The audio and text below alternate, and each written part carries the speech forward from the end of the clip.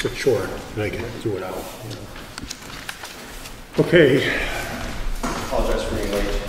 It's all right, no problem. We're here. Shall I proceed? Let's call the meeting to order. Date is September 10th, 2012. Time is 6:37 p.m. Gary Ciccarone, Here. Rick Charette, Present. Wachowski, Here. Ed Nason, Jim Freeman, Here. Rob Collins, Here. Clifton Camp, Ed Comeau. Here.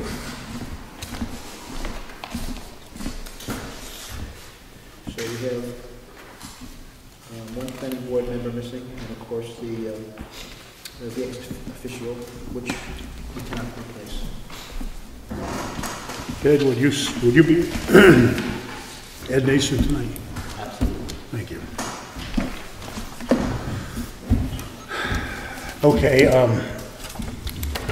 just briefly, the only mail we have is a municipal law lecture series offered by the local government center, LGC, and pre-registration is required. It costs $25 per lecture. There are 3 different lectures concerning presidential basics for planning and zoning board, procedural, religion and land use controls, what are the legal limits? Now that's an interesting one, land use controls.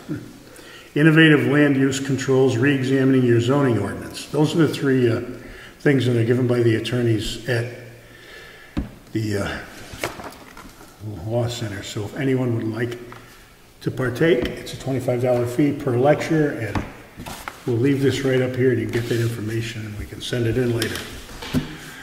So we will have, open the floor now to public comments if there are any. Not you at this moment. Okay. Caused too much trouble. Yeah. We have allocated a spot for you. So hearing no public comments from anyone on the floor, we'll go on to review for the minutes from August 13th, 2012, and we'll go for that right now.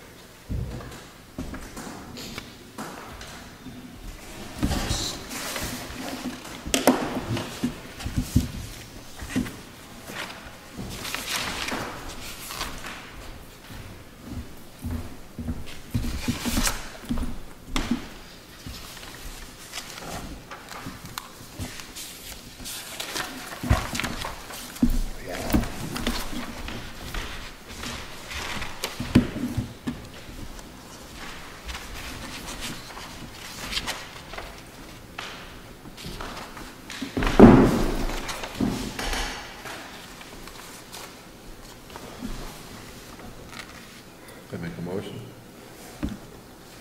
Everybody finished with the review? Do I hear a motion to accept the minutes? Motion to accept. Second. Any discussion? No. All in favor? Aye. Against? Opposed? Abstinence? Then the meeting's going to the book. They're approved, the minutes. Thank you. Well, welcome back, Bob. How about Bob? instead of me explaining what you've already told me, why don't you explain to the board? Planning board tonight about is that we're thinking of putting a disc golf course in up to the mountain. And I don't know if everyone knows what disc golf is, but basically it's golf that's played with a frisbee. You can have 18 holes, we're proposing 18 holes.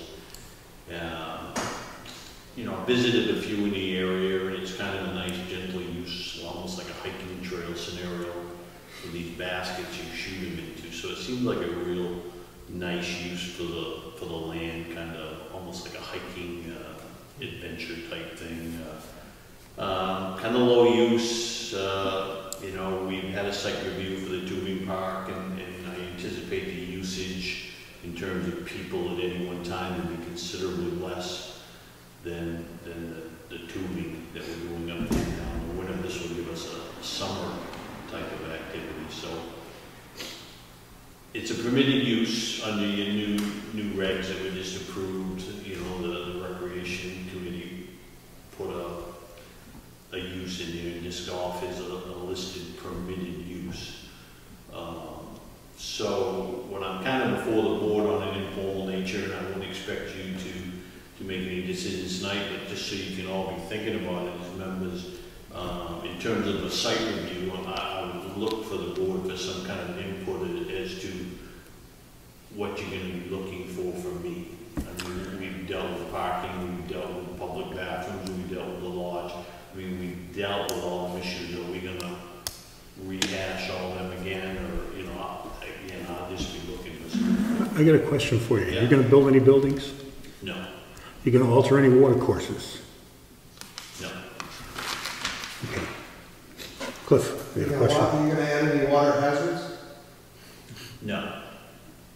So you'll be open in the winter for cross-country skiing? Absolutely, yeah. What I A meant lot of disc golf stay open 12 months a year because we're actually, our 18th hole is going to be right from where you tube now, right down the fairway. So, I mean, we can't run the tubing in this at the same time. So this will be open when the tubing shut down, and then when we have to fire up the snow making and the tubing, the disc golf will end until spring again. Anybody got questions? Go ahead. Just for the record, could you state your name and who you represent, just for... Bob Bordeaux. Yeah, you're very good. Recreation.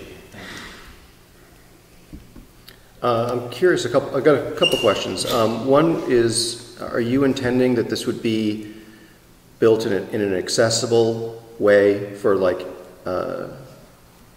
you know, in the ADA sort of standard idea where you need paved pathways, or is this really, this is going to be low impact? So it's going to be, you got to walk. Right. If you know, I've visited a few, and if you visited one, I mean, it can be strictly a wooded path. The trees are still there. They're shooting around the trees. I mean, we plan to have some open holes, you know, around the lodge. We plan on putting a hole in each one of the fields. One to the left of the driveway when you come in, and one to the right. And there'll be, so there'll be like 4 or 5 open. 18 is going to be right down the fairway, which is all open. But beyond that, everything else will be just hiking trails through the woods. Yeah. Just to clarify, by holes you mean baskets, not Baskets. actually digging and altering the That's right. just to clarify. 5-foot craters. Yeah, 5-foot craters, exactly. That's what I mean. Rob, go ahead. So if I recall correctly, the site plan review that we all suffered through was restricted to a very limited portion of your property. Yes. Is the proposed disc golf restricted to the portion that we focused on, or would you be needing to sort of bring in additional land into the site plan? I mean, everything we dealt with, it's kind of there. You know, if anything, we're going into the woods a little more easterly, but we're not going any higher, because I put the thing in current use, and I kept everything from where my tubing is down, active, and we're not going that. The highest hole anyone has to walk to is the elevation of the tubing. We're not going any higher in the mountain. Everything's staying kind of in the lower level just sliding maybe a little bit east into the woods, kind of, you know, we're trying to use the existing slope trails, and we're trying to use the existing snow machine trails that run through there. There's some logging roads. We had to cut 3 or 4 fresh cuts, but most of it we're using the existing terrain. So you're just gonna plant posts, 18 posts for the holes, put the baskets up on top? Yeah, you just cement them in the ground, and they're kind of unique baskets. They're about this big around, and then they have a smaller ring, and they have chains that hang, and when you fly your disc, it hits the chain, drops in the basket. Is there something like that around here? This will be about the 6th or 7th one in the state. Really? I seen one in Amesbury, Massachusetts, Yeah, in one of the parks. Yeah, they got one up in Ossipee, they got one in Dover. Those are the 2 closest to here. But we'll be either the 6th or 7th one in the state. Go I've ahead. never played it, try it, it's a lot of fun. So are you going to be adding some retail space related to this? Selling discs and other paraphernalia? Yes, we will, In your existing buildings. in the existing building, yeah. So that we don't go through the painful experience that we all went through last time. I would ask you to do this for us. Describe the things. This is preliminary, and I would have had you do this for tonight, but I didn't really. I had a conference with Laura Spector over this. Very minor, but just because we don't need a lawsuit, and we're probably not going to get one, but nonetheless. Why don't you submit a description of this in writing, of what you intend to do? And if you can, on a loose leaf sized 9 by 11.5 paper, the map of the mountain, and just circle the area that you're going to use for this. Yeah. Very simple. We'd be happy to do that, yeah. And if you can get it to us before the next meeting, we'll have it on the table at the next meeting. And that would be appreciated, and then we'll be able to.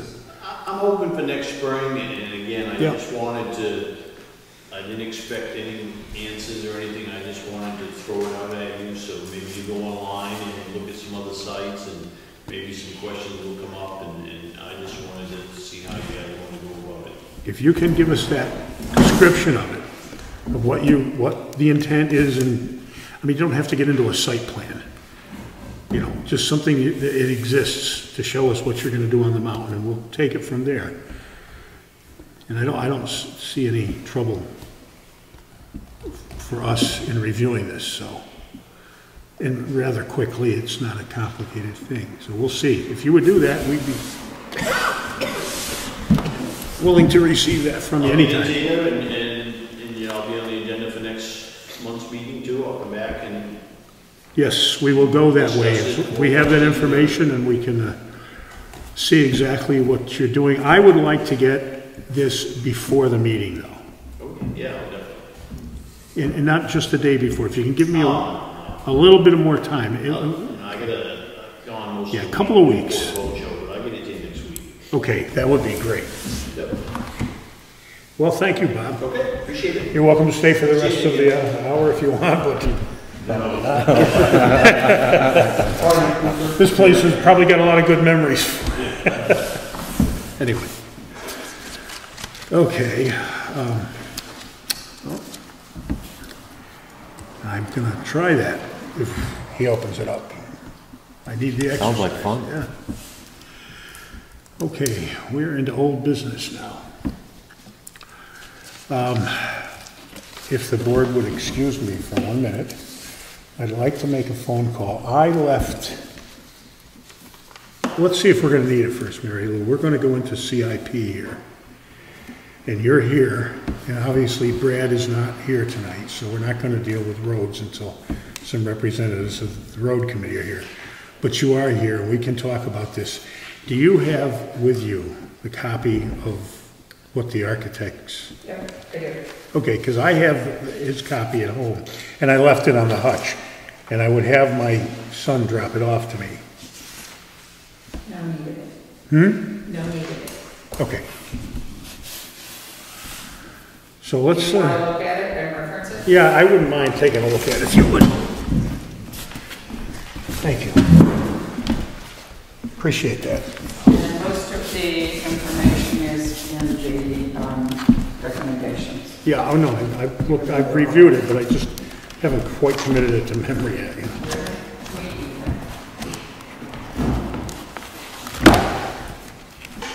Where you are, there we are. Mr. Chairman, is this the architect's proposal? Is that what this is? Yep. It's called a site. Well, we're talking about putting together CIP. Rob emailed me some things from particular towns, and one of them, I went through a bunch of them, and one of them, I didn't copy them.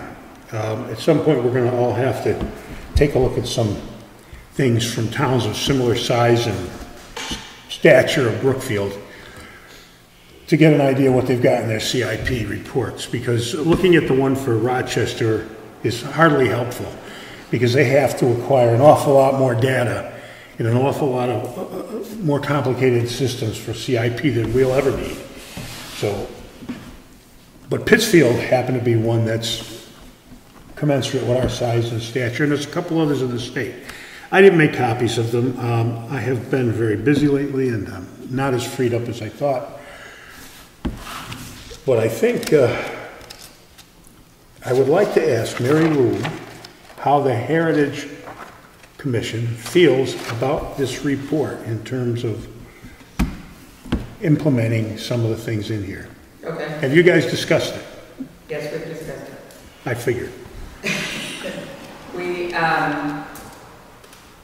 I will indicate to you that it has also been discussed at the selectmen meeting level, and one of the items, in fact, the first recommended item was to kind of show, I'm not going to use the right words because I'm not in construction. Yeah, wing it. It's okay. So, we'll get it.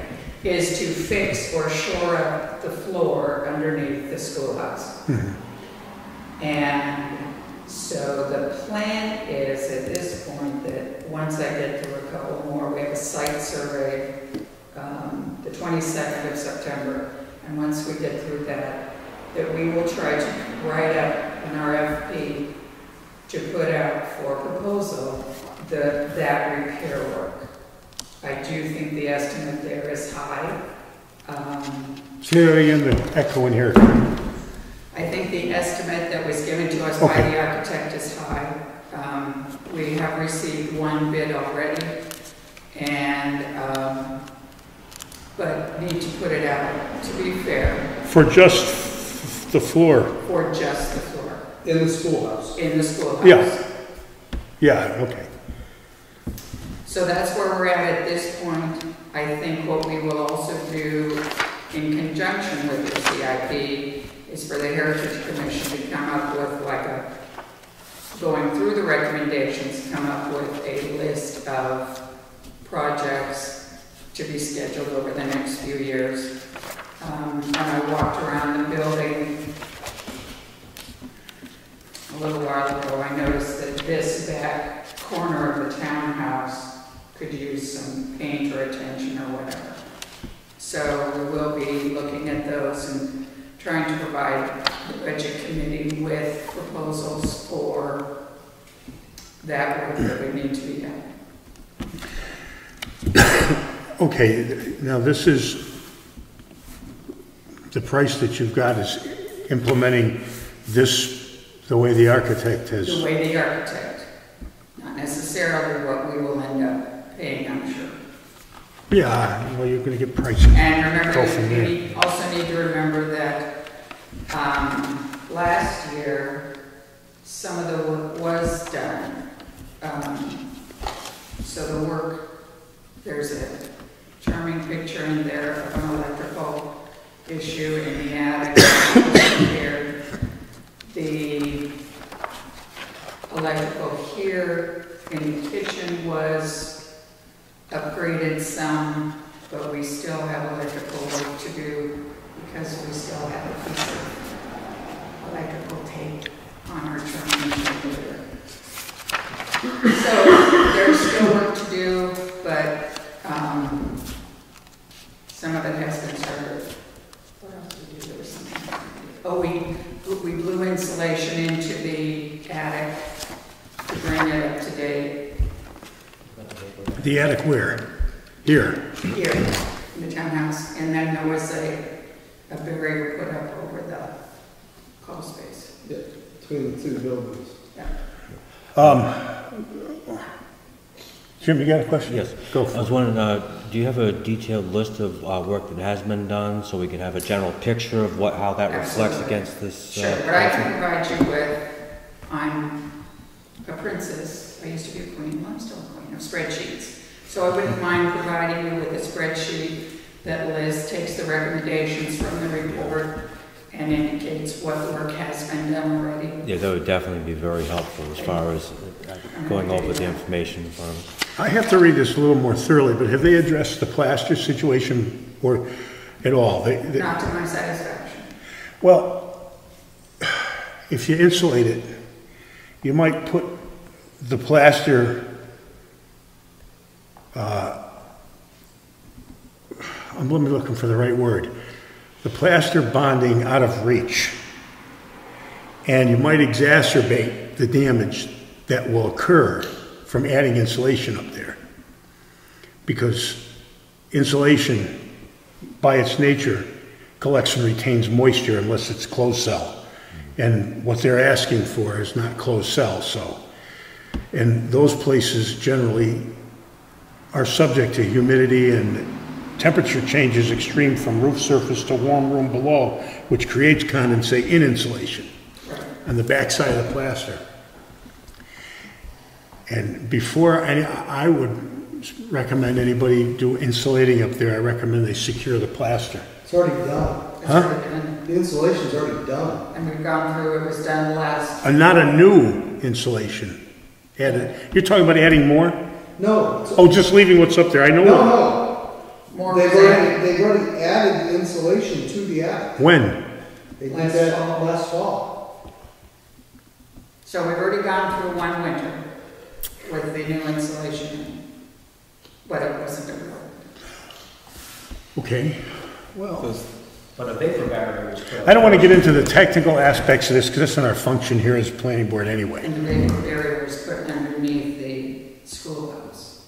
Yeah, that's the first thing before the floor joist. You want to, Right. yeah. Our function here isn't to determine what work should be done. I think just priorities that for doing the work.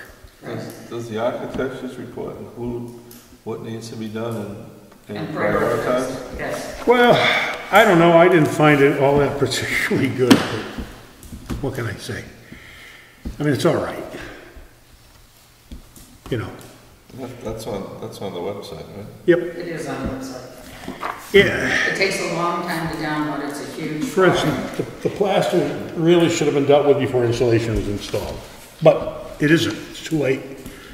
And those are technical issues that I have some knowledge of. So, but it's at this point it's moot. So there's no sense in even discussing that. But it is going to affect the plaster as I said it would affect it. It's inevitable. Right. And there's not a chance that it won't do that. And it should be in this report, but it isn't. So I would suggest that the plaster issue be addressed. Not 40 years from now. You know, that's just a suggestion. That should be part of CIP. Oh, I agree, but I think for us to address the plaster correctly, is going to be one of the biggest issues of this building. Yeah, I would venture to say that's true. Although the foundation, We know we have this issue here with water still somehow, at some point, having come in and yeah, but no longer. It's not still doing that. right. Yeah, because we did the roof on this some 10, 12 years ago. And they put the ice and water shield on the eaves. And that stopped, that's what was going on out there, you know. So I don't think that'll happen again, but it's falling down in places. And Yes. there are remedies for this, and it's, But I will tell you that the Heritage Commission feels very strongly that we have purchased books, and I don't have one with me, on how historic renovations are to be done, and would really feel and suggest strongly that the selectmen and the town follow the regulations that are set down by the federal government on the repair of this building, since it is on the Federal Registry of Historic Places. you mean methodology, Yeah. technique? But that's usually governed by the nature of the repairs that need to be done. Right, but there are also guidelines Yeah. on federal websites that. Well, I'd be interested in seeing them. This is in pretty good shape. This is in pretty good shape. No, I agree. Right. Overall, I mean, For its age. it's not, right, it's not gonna go another 50 years though, it'll be falling down. Right, no, we know that. I know you do. So that's, you know, and that's a lot of the reason that we requested that the town do the survey, was so that we could start planning to preserve this building. It's been here, we've had all our town meetings here for over, 100 and something years, and we want to see it preserved. Well, this is really simple to save, it's just labor intensive. Right. It's handwork, but it is simple, it's not complicated. Depends on the level of preservation you want to do.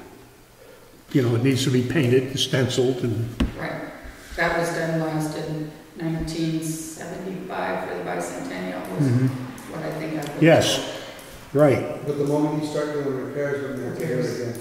Yeah. So this isn't, the actual paint job isn't from the 1800s. No, no, no. No, in fact, if you look back in this corner, behind the magic door, you can see that there's like a brick red back here. Yep. So that was probably one of its, could have been one of its previous lives. This stenciling, my understanding, was done by the son of, gee, I can't remember her name. A woman who lives in Wakefield, Olivia, she's been on everything, budget committees and everything. Her son did the stenciling, was my understanding. Yeah, it's even, but the painting is one issue, and that's one entity in itself. But then the structuring of the plaster to stay on the lath. Right. You read that thing I wrote for Ernie. Yes, I did. And there are, we've done this, I've done it. There's methods to that are tried and true that they use for exactly this application. With that glue that's injected behind the plaster, in between the lath. Because the plaster keys break, up behind the lath. So what they do is they drill small holes, and you buy a tool and it injects an epoxy compound behind the plaster, which glues the plaster to the lath, and it's virtually indestructible. It'll never come apart then. And if it's very cracked up and alligator cracked and you want to save the plaster, they have a fiber mesh product that you embed in a roll-on compound, which is all very inexpensive materials, just labor intensive. None of this stuff costs much. But if you have to drill 5,000 holes, you're on scaffolding for a month, squirting epoxy in there. The alternative is to go out and redo. So that is expensive. And nobody wants to do that.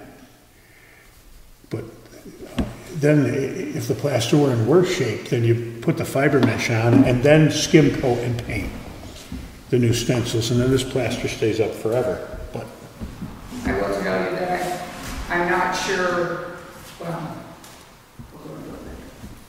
so, I think we're all on the same page. We want the building restored and we want to see it preserved for future generations. And we all have the same objective. So, for now, why says what work's been done and what their recommendations are so that each member of the committee can have that. So are there any members on the CIP committee who are not on the planning board? It was decided to Not handle yet. as a board. Pardon me? It was decided to handle CIP as a board. As a board. okay. Would consent to be on the CIP committee as far as the buildings go, wouldn't you? Would I? Do you have the time? No, but I still would do it. Okay. Well, I guess what I'm saying to you is that we're obviously not going to go running into this. We have to prioritize things and make recommendations. Absolutely. That's the deal. So if we're going to do that, then we have to pick items that are doable. If all of them go on a list, they're going to go on over a period of time. So we prioritize them. The plaster that's falling down in many locations, that might be subject to being epoxied immediately or not too far in the future. To stop that, like right up here, there's some real bad spots. That needs to be fixed. And it needs to be and over there by the trap door, etc. Yeah, they need to be done before they collapse. Well, those are, you mean the crack? Oh, yes. That's when they restructure the foundation, that probably. Yeah.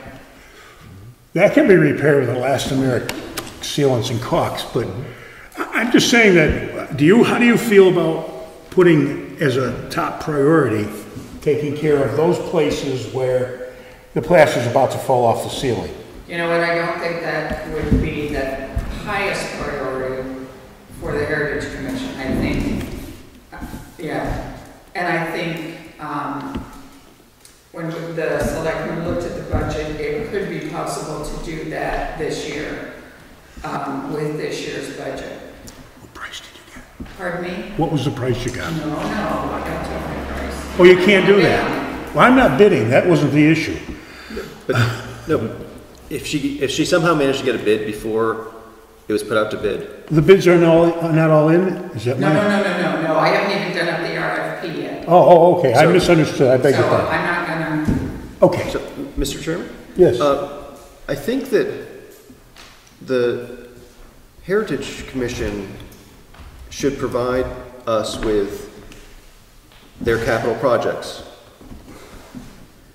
And I don't think that we should be discussing changing, approving, disapproving of that list. I think that if you clearly you care about this building and you have knowledge that could be helpful, my suggestion would be that you don't apply that as chairman of the planning board, but you go work with them as part of the Heritage Commission to make sure that we have the best minds that we've got on what that plan is. But our role, I believe, from the reading I've done on CIP, our role in the CIP is to get the input from the different groups. I understand that. collate it, Let me cut you and short. get it to the I get chair- the point. get it to the select- Notice what I asked her were questions, not were questions on what would be her suggestion and what our priority list should be.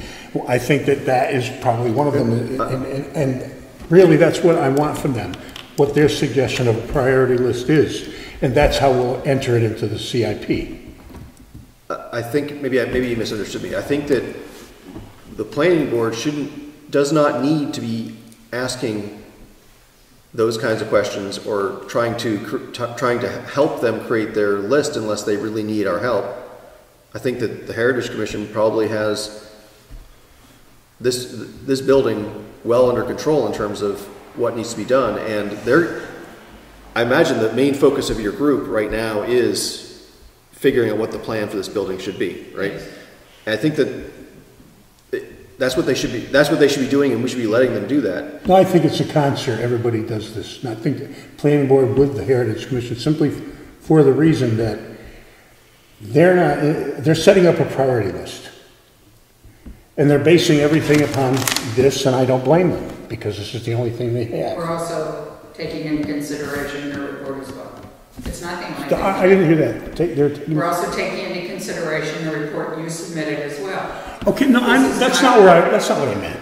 This is not the only document we've received, so, we need to gather all the information and we need to make the decisions from now. Set your priority list and submit it to us, and we'll Put it in CIP.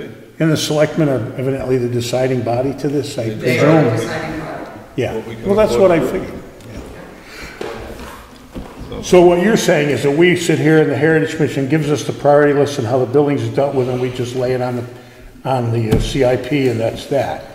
That's my understanding, because I don't think that's the way it works. we'll never get this done if we go down into the weeds on every little thing, even a town this small. The road committee, they have their plan for the roads. They give it to the selectmen. Yep. We should reflect that in the CIP the way that they present it. Heritage Commission reports to the selectmen as well. We should be reflecting their capital projects in the CIP as they're presenting them.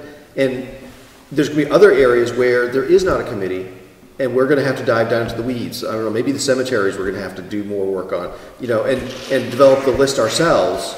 But I think that the big ones, we've already got groups of people who are focused on them. We're never going to get this done if we have to come up with all the answers at this board in these meetings, right? So the other one would be, Rob, the town offices, because we, as the Heritage Commission, really won't focus on those. Right, and so I think that we should be focused, we should be working with the committees and commissions that already exist that can help, that can provide input, that will have capital projects. Well, that's what we're doing here, aren't we? I think my point is that we spent, I don't know what, the last half hour talking about plaster, and that's not the job that we need to be doing for the CIP. They need to be talking plaster for days, not just half an hour, right? That's my point. Okay. Point well taken, thank you. How would you like to proceed here? So I would like for the Heritage Commission over the next couple of months to work on, our projects. I definitely will have a list back to you of the priorities as we see them, and what work has been done already at your next meeting. And I think we go from there. If we can get an RFP out to get that floor repaired before winter. It's cold. You haven't actually put it out to bid, but you have. No, we have not. Okay. No, there has to be all the official notices and all of that. Right. So, no, we have not put it out to bid. I have a question, a quick one. Yeah. Are you going to do something with the walls too, when the floor gets done? To keep them from bowing outward, or? Yes, there's some question on why they're buckling, and yes, the walls definitely are a consideration, because it's very obvious if you stand outside in the back especially that the walls are buckling. Mm-hmm. It needs to be taken into consideration. Well, because I don't want to put this off the record, it might combine the two, but you don't have to hire them out as jointly, but you can see if the price works better. For the two of them being done simultaneously, more work is often less money in that respect. But anyway, okay. Well, are you going to present that to us at a certain point in time? So I certainly don't mind coming up with the list of the projects and what's been done already at your next meeting. Is there an anticipated date that you have for the end of the CIP project? There is no such thing. It's a CIP is ongoing. That's my thought. It's So a living committee. If we continue to work over the winter and for the next little bit, I would assume Heritage Commission will be working on it. You'll be working on it, and we'll go from there. I don't see a deadline unless you're giving me one. I thumbed through Wolfborough's CIP. I was down in their town hall last week, and I thumbed through it. And the way they've approached it is, of course, they got a much bigger infrastructure, the city water, sewer, everything, lots of different things they have to consider. And what they do is and it seems to make sense because it creates a record and leaves it for anybody to see. You submit a list of priorities. It gets dealt with. And it stays in the book, although it may be in a volume for the previous year, with the action, the resolution, etc., the cost, the whole 9 yards. Any action was taken by the town, and then that's closed. Then the next priority that was dealt with financially in the same fashion, and they have everything that they've done there for review. They don't. Right. You know, it wasn't a bad way because it was really, really self-explanatory. It was pretty simple to see what they'd been doing. That was their CIP. I liked it, but nothing that complicated here. Right. So- I don't think it has to be complicated. I've looked at some from other towns and, you know, they don't seem complicated. We just need to get the information among all of us. So the first step to setting up ours is compiling all that information, getting the list, the priority list from the Heritage Commission, and we submit that into the plan. Put it on record. Becomes part of it, yeah. And I think, obviously, in my mind, there could be amendments along the way. You know, if we suddenly, obviously, if something happens, Sure. we have an emergency or something like that. Yeah, it gets it's put in the plan, in the category that it belongs in. Yeah. So, So Well, that's how Wolfboro does it, and I liked it because it's very simple to understand. It's nothing complicated. yeah. Some of their flow charts aren't the greatest, but then again, we're not worrying about municipal electric, city water, and sewer too much in the near future here. Excuse the pun, flow chart, but So we get this set of buildings and a few roads. yeah. That's it. Cemeteries. Cemeteries, yeah. No beach, One town, no parks. one town cemetery. Okay, well, we're not gonna, we'll let you, whenever you do that, we're here for the year. We're gonna set up a format, and that's what I wanna discuss with the board. I have a bunch of them. And they vary a little bit from one to the other. We have to pick a format, set it up, and then insert the stuff from Yeah. various agencies or what have you. So, Good. that's our next job. Okay, so I will attend your next meeting. I'll bring the list of the priorities from the Heritage Commission, Okay. and then we will also give you a list of what's been done on some of those. The only issue I would see is that on some of the recommendations from the architect, we did pieces of it.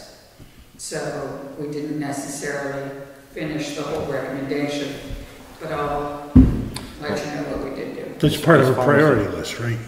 As far as a guideline to present to the selectmen, we should, if there's something that's been piecework repaired, Yeah. we may want to consider that as an entire repair because it may fall into other parts that will have to be replaced. But make sure that it's correct the first time because we want to make sure to spend the money wisely and get the most bang for our buck to make this building, sustainable for many, many years to come. Yeah.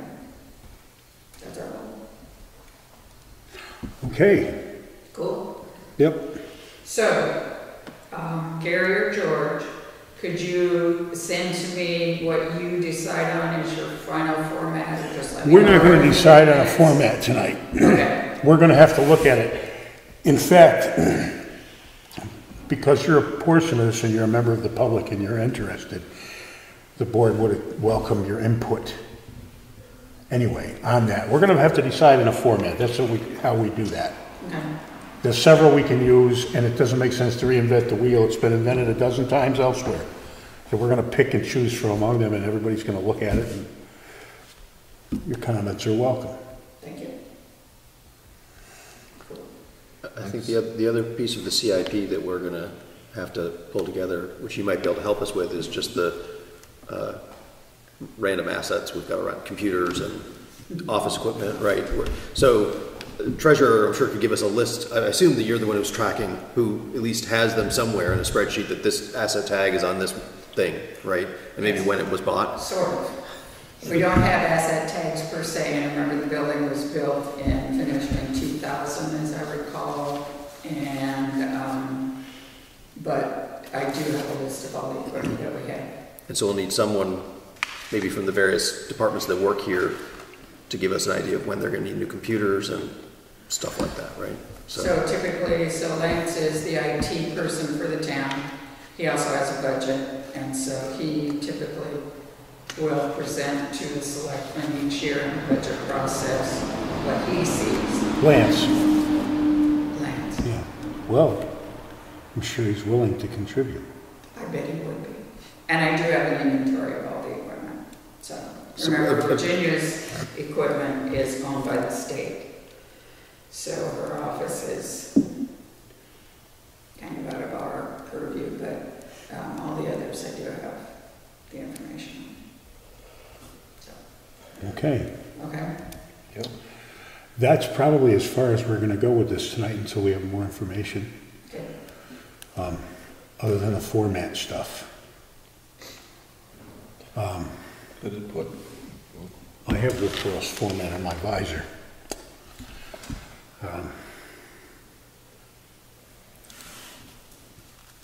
The road, Brad isn't here, I should have invited him. I've been busy, I didn't get to him. I think we'll probably get him here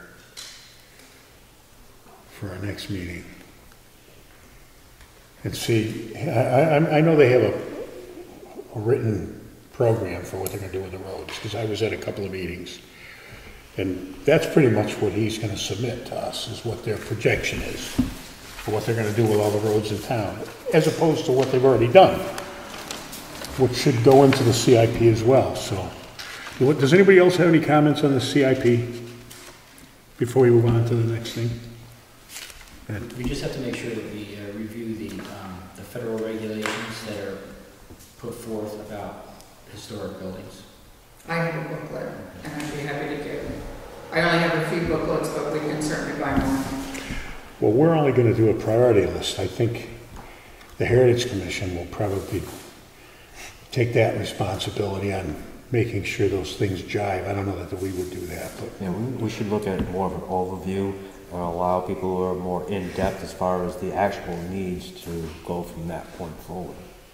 That would probably be more prudent as far as our input to the CIP. Anybody else? Okay, Thank you. thank you. You're making the job easier. Subdivision plot, site plan review checklist, working document. That's in the minutes that we were giving out, so. There's actually a copy of it right there. Is that not the updated one? That's the latest and the greatest. Yeah, it was in the minutes as well, right? Yeah, Yes, but this is, right, but this is the revised. This is the working document. Which one? Right there, all by itself? Let's have it. Yes. You gave it to me already. I have it. you got one? I believe I got one of them. Yeah, I got them both. Yep.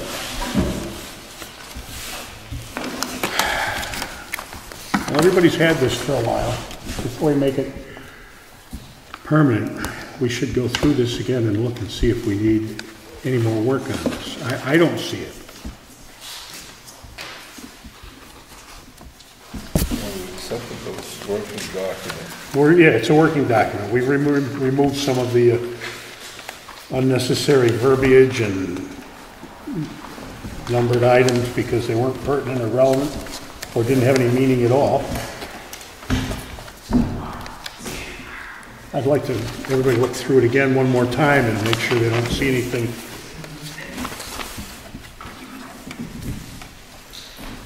that could be changed or improved.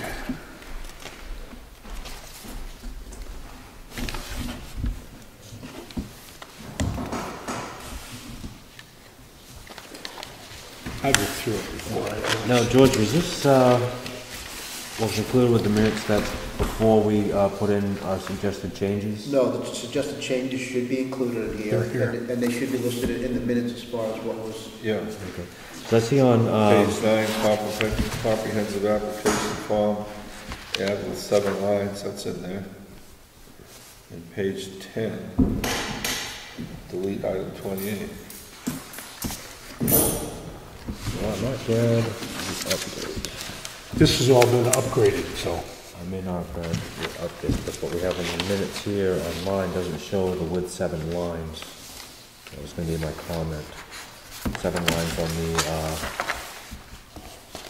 planning with the endorsement. On number 7, signature block. I'm sorry, what is the, I have on my notes from, last meeting, on number 7, the signature blocks for planning board endorsement with 7 lines. I don't have it listed on this from the previous minutes. I don't believe I got the, updated one. Oh, let me have an update. the updated one has 7 lines. Okay, Just here. looking off the Here you minutes go. from yesterday. Okay, yeah, that's better. Mr. Chair, I just want to point out to everybody, one way to tell the difference between this is in the header on the top right-hand corner, it says subdivision plat requirements / site plan review checklist underneath that working document 8/13/12. I just want to point Right, that's the designation. Oh, yeah, take your book. We don't need it anymore. We're gonna watch him for that kind of stuff. I have your Yeah, book. It's safe. I didn't let the cat at it. That's the One thing, renumbering after 27, we skipped 28, so 29. No, we took 28 out, so the number one from 29 should become 28 and continue More just a on. typo than anything. Yes, you're right. 36. Thank you. Skips 28, goes to 29. Thank you so much. Should be renumbered. We have to Those renumber. that have 13 floors, we're just not gonna have 28.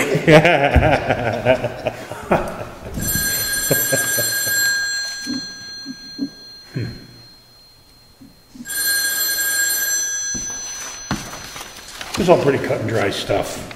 And the redundant stuff and the stuff that it makes sense we've removed. And I don't see anything else here that becomes an inconvenience for the applicant. That's unreasonable to ask of them. We wouldn't have to have a rewrite for that renumbering, that's more just a clerical. Am I correct? Yeah. So another, like, I think purely clerical issue is that we've got two different checklists here. Yep. The first one, it's sentences. Everything ends with a period. The second one, it's purely punctuation, right? The second one is just statements without periods, right? And so I don't know if anyone cares about this, stylistically making this uniform or not. It doesn't have any effect on what the meaning is, right? But that's something that I noticed. None of this is grammatically correct if you want to get right down to it. I understand, it's a checklist, right? But, like in the first checklist, some of these are fairly long and actually have, a couple sentences in them. And so having periods really makes it easy to write those and have multiple sentences. The second checklist, they happen to all be short. Well, the first, let me interrupt, I understand, the first checklist isn't sentences either. It's just a group of words with a period after it, because there's no verb in any of these, if you look at them. So we could either take the periods out of this or add periods to the other one and they would match. Quite a few of these are actually sentences. Well, there probably are a couple here and there, But you're right, I mean, some of these are just, I don't see a sentence here, I gotta read and find one. number 6, plat shall be. I knew he was gonna find them. Okay, number 6, plat shall be, but most of the other ones. Number 5 has a sentence, all plats shall have. Oh, yeah, well, most of them don't though. I would say 85%. Right, I'm just saying that if you structure it as if it could be a sentence with a period, it makes it easy to add a sentence of clarification if we want to down the road. I don't know. So you're saying we should put periods at the end of the other ones on the next page? If this were my document and I were writing it, I like consistency, I'd put periods. I don't have a problem with that, Rob. Let's do it. Periods are a good idea. George, take a note of it and let's do that before we're going to change the... I'm gonna blow the whole budget on period. No, it's a good... He's got a valid point. I mean, it's funny, but it's valid. The good thing is that internally, each of these checklists was consistent with itself, right? It's just that when you look at them as a whole, you start to see that inconsistency. Yeah, it's fine. I think we should take the periods off with stuff that's not sentences. Let's just put periods on more incomplete sentences.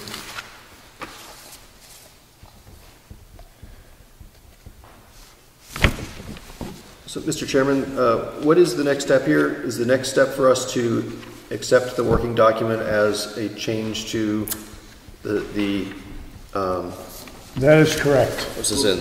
The rules of procedure. The Rules of rules of procedure. Thank you, procedure, George. that's correct.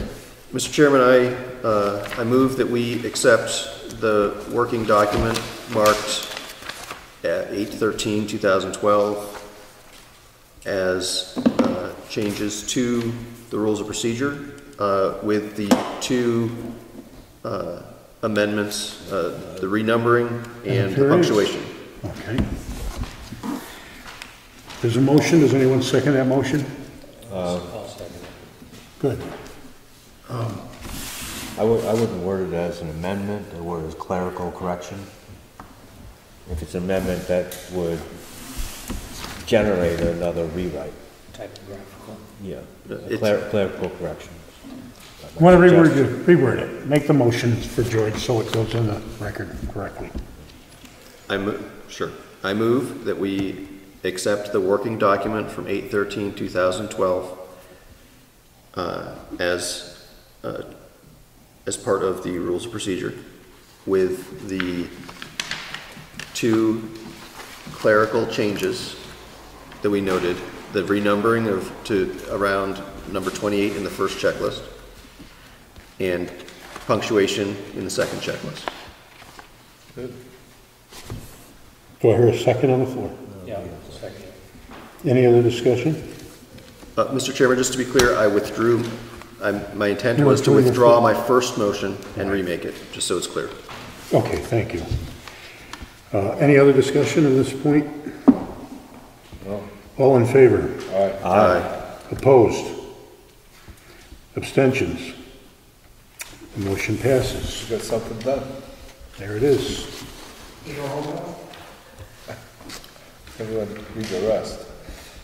Well, So- got a few more items to cover. I'm sorry, Mr. Chairman, now, I believe that this now kicks in that we need to submit this to town clerk and Yes. blah, blah, blah, right? Okay, just making sure that, For her signature, et cetera. right, and then, yeah, there's whatever that procedure is that we just went through, Yes, for the other changes, we gotta do it again. she will, yes, Virginia will get that, I don't know, not tonight, because it's a little late, I think. Maybe not. You got until 8:30. You got until 8:30 for Yeah, we have time. He's gotta fix the numbering After before the he last couple submit of it. go-arounds. Yeah, you gotta fix, that's correct. It will be next, it won't be today. Stated process, sorry about that. Okay.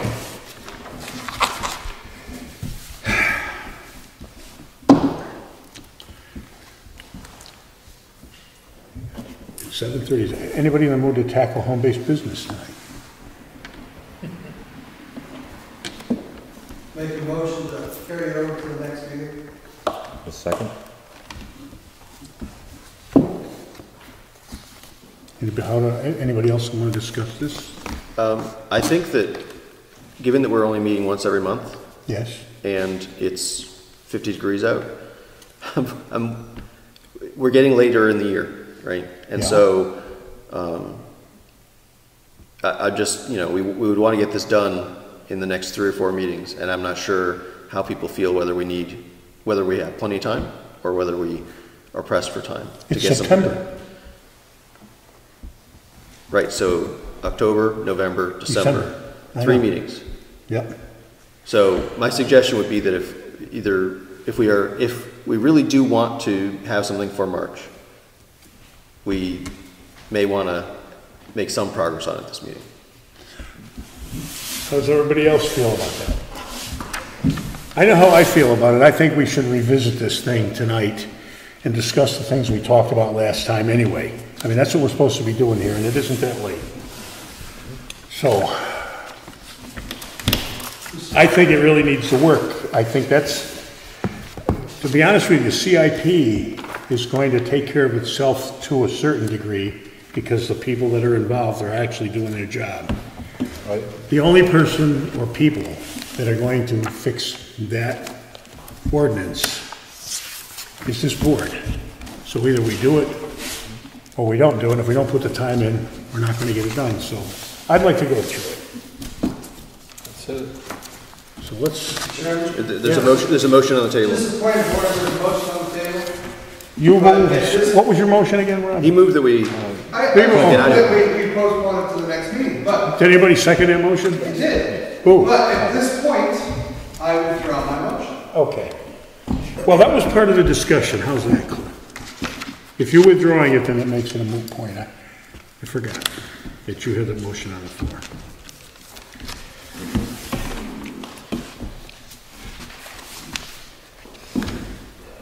Okay, we've got this paperwork right here attached to the minutes. We got 4 of 11, 5 of 11, 6 of 11. 3, 4, 11, 11.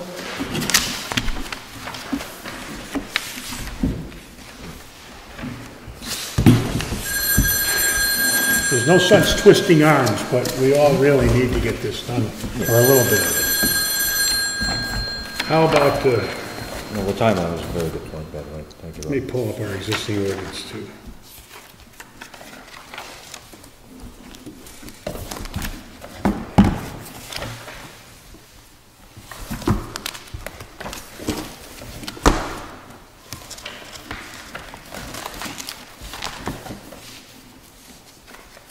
I have to put tags on here. I'm sorry. Mr. Chair? Yeah. I did have a suggestion on number 6. I know we had some discussion over that and the wording of that. I would suggest that we alter 6 to reflect the home occupations and/or home-based businesses shall remain limited in scope and, as a replacement, a main residency must be maintained on the property in question to operate a business unless that usage is agricultural in nature, which was Cliff's contention. Are you on 6 or 7? I'm on 6. All right, look, can I make a If suggestion we here? inject it there. And I don't know whether you think it's money well spent, but I kind of do think it is if we do it properly.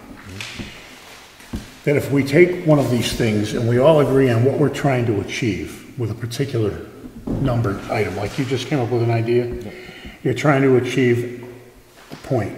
If the majority of the board feels that that's the point we want to achieve, a very simple way, instead of us hacking language back and forth, is to, who's going to review it anyway, give it to the town attorney. She'll write the language in 5 minutes. Also put it in writing, typed out. Yes, I spoke to her about this. I don't think it's a very expensive proposition.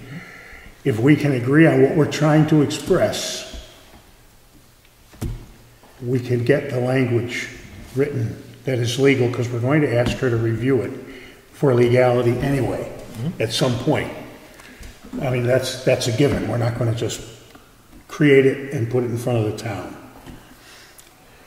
So why don't we go through all of these things, and any additional stuff we might add, make a notation if that's what we're trying to achieve. I mean, the board has to be unanimous, or not unanimous, but majority for that particular item. So let's start with number 1 again. We went through this last week, or last meeting. So, Mr. Chairman, if our goal is to write a list of things we want to achieve, rather than go through the wording, should we, I mean, maybe we should have a different list, a different document that we are using as our working document. I mean, because there are goals embedded in the words that are put here, right? I mean, like number 6 that Jim was talking about, right? That's, as written, it's that you can only do one of these things in conjunction with a residential use, right? Jim wants to change that to be residential or agricultural. I mean, that's a much simpler sentence to understand than some of the verbiage that's going to be here. Do we want to rewrite this list to be that form, or do you want to try to do it off of this list, this wording as it is? Let's go through the list and make a separate list of things we might want to add. Either way, we're going to have to structure language if we're going to alter any of these or add new ones. Okay. And my suggestion was, of course, all attorneys are in business to charge a fee for stuff they do. However, with the 3 months that we have, and if we want to actually affect any of this, we can get it done, I think, fairly quickly in that fashion. Does anybody feel differently about that? They think it's a waste of time and money? I don't think it's a waste of time and money, but I just want to clear. Do you want to have George take notes as we go for the changes? Sure. Or do you want to have them written and presented to the board? I'd have him take notes. Have him take notes as we go. Why not? That's what he's doing anyway. Oh, yeah. Hopefully. Let's start with number one. The property owners of record manager, at least you live in any structure, use a bed and breakfast. Before we start, can I, Mr. Chairman? This whole document, home occupations, home-based businesses, this should be separate from agriculture. I think agriculture businesses in this town are different than this whole regulation. It is. It's already, that's inherent. Completely different. That's inherent Yeah, already. agricultural business and agricultural pursuits are not controlled by this document at all. Do we need to clarify that? No, nope. Because it's already clarified other places in our zoning ordinance. This is just running something out of your This house. is Just a business that's non-agricultural. Okay. This is a secondary use of agricultural land Okay, or residential property. let's go to number one. All right, that's good, that's good. That's how it works. Agriculture is not affected by this in any way. Very good. The property owners of record manager or lessee shall live in any structure used as a bed and breakfast. I see no reason to change that, and I can't imagine doing it. Does anyone else feel differently on that subject? Oh, yeah, that's fine. Any shall live on the property used as a bed and breakfast. No, then it's a hotel. That's, I mean, bed and breakfast actually means something fairly specific, right?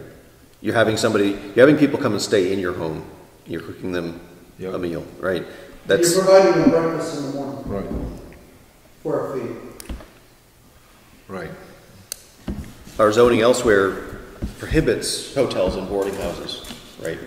Yeah. Which is different than a bed and breakfast. So we're not going to change that.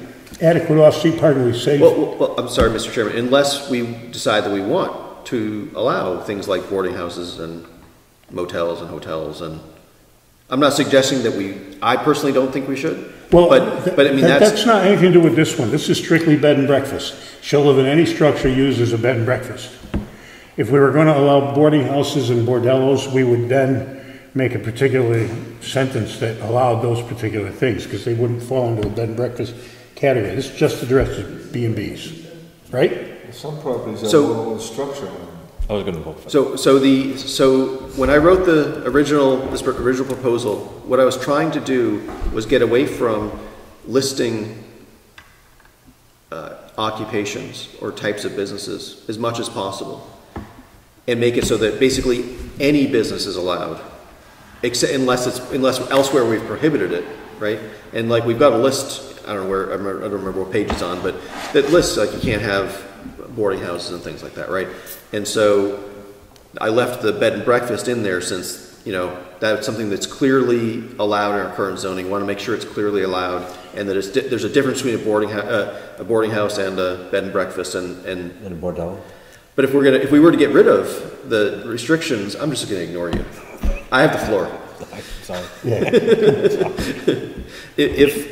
If we wanted to like not have the restrictions against hotels and boarding houses and things like that, I think that the bed and breakfast would there wouldn't be anything related to that at all. We could just remove any mention of bed and breakfast. Of course it's allowed, and you can, as is any other way of you have people stay on your property, right? I'm not suggesting that we do that, but I mean that's sort of why this is here specifically. This is one of the few places where it calls out a particular occupation. Well, I get the point, Rob, but it's already in our ordinance too. I mean, already in our ordinance, a bed and breakfast. I understand. I'm not suggesting we should outlaw them. No, I know that. But what I kind of want to do is get through these things and then get into the language that might permit any kind of business that doesn't affect the neighbor in an adverse way, like a junkyard, okay? Without coming out and making a list. That's where we are. Right. But I want to go through these so we all have them in our mind very quickly without a lot of discussion. Bang through them and say, okay, now what do we want to achieve? How do we do that? Okay, go through them Okay. without any, Okay, that's talking real about it quick. Until you get to the end. I don't want to change them and have a discussion on each one for half an hour. Adequate off-street parking with safe ingress and egress of vehicles shall be available. That's kind of a no-brainer. I mean, we have to, that has to be safe ingress and egress, because that's a point of contention anywhere. So does anybody feel different on that?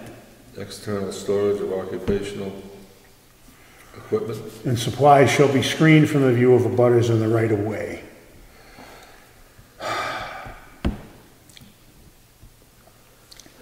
That is an issue. And that's something we do have to discuss. Because there are some people that own things that are not necessarily agricultural in nature, like tractors and their pieces of equipment. And there is no place to screen them or put them out of the way. I mean, so Mr. Chairman, our current zoning says, just so we understand where we're at. I know where we're at. External storage of occupational equipment and supplies will be screened from view either by fencing or dense vegetation. That's what our current zoning says. Yeah, I know.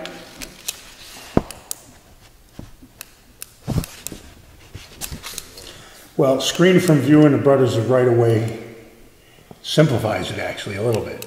It's less restrictive. I was trying to It doesn't have fences and it doesn't have. I was trying to make it a little vegetation. less restrictive without making a major change to the zoning. I was specifically trying to not sneak stuff in that was going to be a major change. If we want to make a major change, we should go ahead and do it. But I mean, Well, that's what I'm asking. I know it's in the zoning already. My question is that onerous? Is there someone with a backhoe that they maybe use for work someplace? I have one, but it's in my barn, screened from view, so it's irrelevant to me. But is it something we want to keep in here, or do we want to give someone the ability to park their backhoe next to their house? Yeah. Well, this also speaks to vehicles, not just equipment, but anything, it basically says occupational equipment. Yeah, Mel's Plumbing and Heating. Yeah. That is a van that has a company logo on it. Yep. That is a pickup truck that has company wording on it. Those all have to be, according to our document today, though it's not strongly enforced, has to be screened under this new one as well. Which means, and I'm going to pick on HD Electric because his truck's parked in his parking in his driveway, quite honestly, a lot. Not that there's anything wrong with it, but according to this document and our current zoning, he can't do that. Happy's Firewood. That's why I brought it up. Yeah, let's take it Not out. just Happy's Firewood, because I'm not doing too much. But the point is, if someone is running a business out of the house, like let's say that they're welding and they're making things, and that's legitimate in their garage and they're selling them, is it acceptable for them to have a box truck out in front that's their personal day vehicle that says Joe's Welding on it, 20 feet long? That's a different story than a person that, yeah, they run their business out of their home because they do the books there, and they answer the phone there. But they go someplace and build something or do something during the day. They don't operate on the property, so they're not a convenience. Do we want to discern between those two things in some fashion, if it's possible, to not prohibit, even though we don't enforce it now, but we could in the future, somebody from having their work truck in their driveway? Okay, go ahead, Cliff. Well, another example is driving up Moose Mountain Road. There's a certain gravel pit, I won't mention Eddie's name, that you literally can see the gravel pit from the road. If you look right down through where his house is, his barn is. But that's not a home occupation. You can see straight down there and you can see the equipment parked in the back of the house. But that's not a home occupation. Sure it is, because he lives right there on the property. We have separate Just because zones. but his equipment is not in the gravel pit. It's up on the property. That's my point. It's not that he's back there in the sand pit. So I think, just to clarify, I think that we have separate zoning that covers the pit. And the equipment for the pit, I think would be, I don't know what zoning would cover that. Now, I think An excavator's an excavator no matter where you park it. Okay. But an excavator for an agriculture, for a farm, is not covered by any of this at all, right? So I think that we're just going to be careful with the examples we choose. Well, I think, and that's now, why I'm throwing this out there, is because this is a very dangerous little sentence. Well, can we not quibble over this for a minute? Here's my question to all of us. Do we want to work on this so that this business about occupation, equipment, and supplies As it stands right now, we have the right to tell somebody, screen it. You can't park your truck in your driveway, and that's the way it is, whether you have a garage or not. That's where it is. Do we want to do something about this? Do we want to make it? I think it's reasonable, I think it would be very reasonable for us to work on this, because I think we shouldn't have zoning that we just ignore and don't enforce, because it would be unreasonable to do so. I think it would be unreasonable for you not to be able to park your pickup truck in front of your house, you know, or HD Electric to park his van in front of his house. I think that'd be unreasonable to enforce that. Now, at the same time, somebody maybe who owns, I don't know, 10 trucks for doing septic stuff or something like that, maybe if all those are parked in his front yard, maybe that would be onerous on the neighbors, right? I think there's somewhere in between. That's right? not his personal transportation vehicles. Right, so my personal feeling would be, I think it would be a good thing to work on this one to try to make it match what we want people to be able to do. Everybody else, opinion, work on it, get it fixed? Take it out. Okay. Well, that's what we got to do. Everybody's opinion counts here.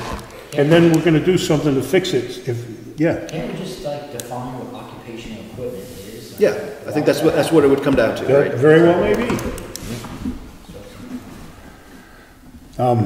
I just don't think we should be telling anybody they can't drive their truck that says their electrical thing on the side or their... I don't care if it's... Or a trailer that promotes a business that they pull behind their pickup truck that they have no place else to park. That's correct. I agree with that. I mean, we all have things. But there is a difference between that and someone who tweaks the law and uses it. For instance, they are making carburetor parts in their garage, which is a thing. If they don't pollute the environment, don't do anything, then they get their tractor trailer out in front that says Joe's carburetor parts. I don't know, let's see, the big box van that was parked down here on 109 that says McLaughlin Electric, that's always parked right there on the roadway. What's the difference? Yeah, but people don't go to McLaughlin Electric to get their electric done at his house. That's his vehicle that he parks, and maybe he should have screened it. I'm not going to argue that point. Well, that's my point, and I agree with Rob that we shouldn't have regulations on our books that we're not willing to enforce, because two things are going to happen. You have regulations that you aren't going to enforce, that we don't enforce, then you're creating a situation where your whole regulations, your whole zoning regs can be called into question, because now you're choosing and picking which regulations out of that book that you're wishing to enforce and which ones you're not enforcing, which gives people legal recourse to say that you're picking on me and you're not being fair. Because HD Electric parks his pickup truck right in his driveway, which is a screening issue. It's a very minor, but they may be doing something totally different, and that we really want to prohibit from happening in town, like a used car salesman having a ton of vehicles parked in his front yard saying, "Buy me," you know. But because we're not enforcing one, how can we justly enforce another? That's discriminating. Okay, I agree with all this. So hopefully the selectmen will have the prudence to not be that selective in who they enforce the zoning with. But you never know who's going to be sitting on that board. That's the... No, I agree. So let's come up with some suggestions on how we change this from people here with their brain. Quickly, simply, and we'll jot them down. This item 3 seems to me like it could be directed towards people with construction, excavation equipment, and supplies like pallets of pipes and wood, etc. A yard that looks like a stockyard. How about this? If we were to, and maybe I'm wrong, but tell me if I am. If we structure it in this way, external storage, occupational equipment and supplies that service a business that is operated on the property that draws a clientele to the property. Be screened from, I'm making a suggestion, don't interrupt me. When I get finished and you have something to say, you got time to say it. Now let me get back into my thought. External storage of occupational equipment and supplies shall be screened from the view of butters and right. Okay, equipment and supplies especially equipment. Equipment that, somehow to put the word in, I had it going before and I lost it. That service a business, you said before, that service a business. That draws a clientele to the property shall be screened from you. We want to approach it that way. In other words, a tradesman or a person that brings his vehicle to his house, that's his day truck, that he operates his business off-site with. We don't want to be prejudicial to this person.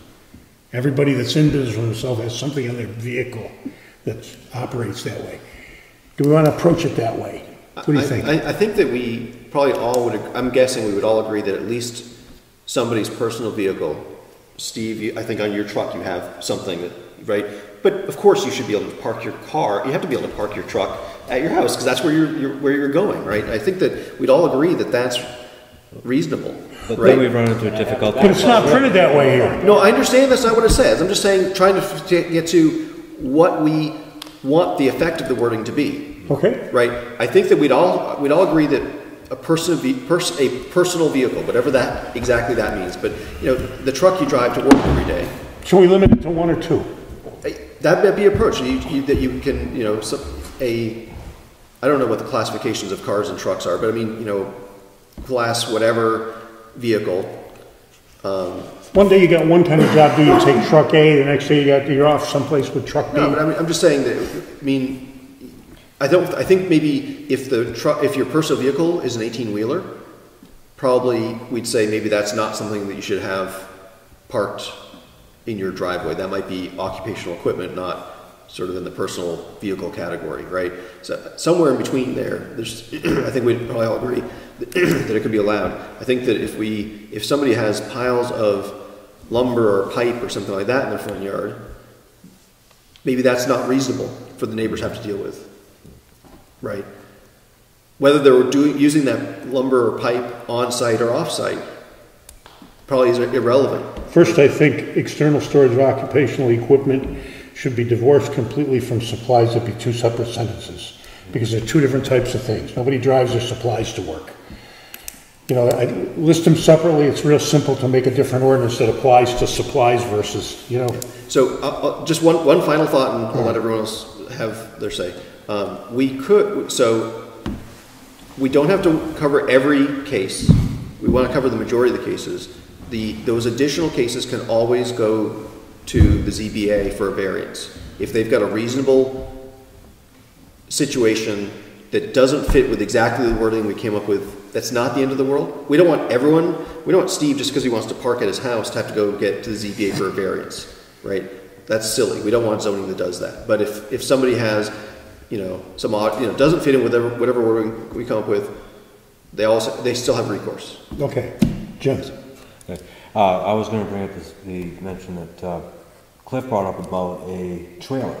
It's not your main conveyance, but you may have it at your house and no other place to store it. It may have the advertisement on the side of it, and that would fall into the variance category that Rob was just mentioning. Well, the guy down in Wakefield, right in the corner of the dump road, has that very thing. He's got a tractor trailer there with a bunch of stuff written on it, and that's where he lives. Mm-hmm. Well, if we really want to keep that line in here, I have a suggested change of wording. Every feasible attempt shall be made to screen... Every what? Say it again. Every feasible attempt shall be made to screen external equipment and supplies from the view of the butters and the right-of-ways. Every feasible attempt. Now you're making it subjective to whoever has power at the time. I still think equipment and supplies should be divorced. Supplies could become a mountain of stuff. Yeah. Mm-hmm. And it can sit there in the yard and rot. Look at Terriac. But equipment is your truck. It's just a different thing. I don't think we should put them together. If you're a construction company and you have 10 excavators, or a logging company or whatever, and you're storing your equipment at your place, I think that it's not unreasonable the neighbors would want that screened or out of their view. Logging, you got to take out of here because that's an agricultural pursuit. Well, maybe quantities is an item to insert, no more than so many vehicles. Let me tell you how Wolfboro does it. I think you should just take They it allow out. one, and everything else has to be put in a garage or screen. They allow one. That doesn't mean we have to do that, but they do. That's how they've approached this problem, allowing one. We can allow 2. And if you allow 10, then you got a problem, you got a parking lot. Which, I think we should take it out, because we already have a regulation that says we don't allow junkyards in Brookfield. If it becomes to a point where it's an eyesore, then it's a junkyard. I don't necessarily agree with that. I mean, 10 shiny new excavators, I think is probably still an eyesore. Depends on who you are. Yeah. I know a lot of young boys that think excavators are pretty cool. I understand, but it definitely is not you're starting to get away from the residential agricultural feel of the district, which is. shall we incorporate the 19 excavators cannot be run between the hours of 6 a.m. and 7 a.m.? 7 p.m. Or something like that. That's already in there, you know. Yeah, I know, but. I think we're trying to keep our community. Tractors. I know who wrote this, and the idea behind it. We are not a gated community. We are not a retirement community. We are a working class community. We have people who work for a living. Why are we? And the whole goal of this is to allow people to work and to have the things that's necessary to do their employment or their jobs or their occupational buildings. If you've got so much equipment on your property that it's an eyesore, you're no longer a residential, you are a commercial property. Right, you're not a home occupation anymore. So If you're storing your equipment, excuse me for a minute, if you're storing your equipment on your property, that doesn't mean you're a home occupation. This doesn't have that much to do with home occupation. This really consists of what vehicles are parked in your lot. It doesn't have anything at all to do with home occupation unless there happens to be a home occupation there that's pertinent to it. Well, this does this ordinance include professional trades, or is that a separate thing that we're going to put back in? We're not on professional trades right now. We're talking about. No, hang on, but we're changing this article. Professor, my intent was that the trades would be covered by this as home-based businesses. That's what I wanted to make sure. So home-based business means you're basing your business out of your home, right? And maybe the work. That's not necessarily true. The whole thing. You mean they have an office in your home? It might be as simple as an office in your home, or it might be that the work actually gets done there, right? It's a very, I mean, maybe we need to nail down exactly what the definition is. But getting back to the equipment, so number 5 says, as it's written right now in the working document, the residential agricultural character of the district shall be maintained. That's right. So let me ask you this. Could we just say that number 5 covers equipment in a subjective way, but it gives the selectmen a directive to make sure that it doesn't become a commercial lot. It doesn't become non-residential agricultural.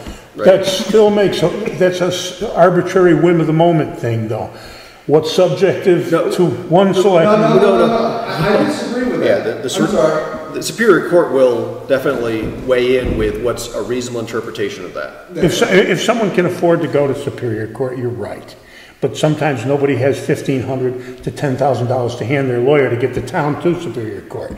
And that's an onus that you place on the particular burden that you put on the person that's stuck with the refusal. So we should consider that.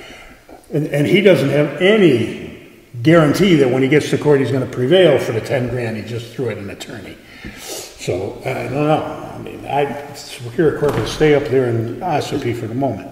So Gary, I agree with you that I think we make our intent more clear if we address equipment. And I think that saying that you can have 1 vehicle or 2 vehicles or 3, whatever the number is, I think that shows what our intent was. And it's pretty reasonable. And anybody that thinks that they should have 19 excavators is really pushing it on their neighbors. It's not reasonable. For Eddie, it's a different story. Gravel banks are what they are, and they're permitted, they're in use in town. That's the way it is. And he's grandfathered anyway, and there's not gonna be another Moose Mountain with an Eddie Mason on it in this town. So, we can't make an ordinance that puts the one sole exclusion to the rule or exception to the rule out of town or out of business. We So can't do three that. could come out. Huh? Three could come out then. It's not in the spirit of this document.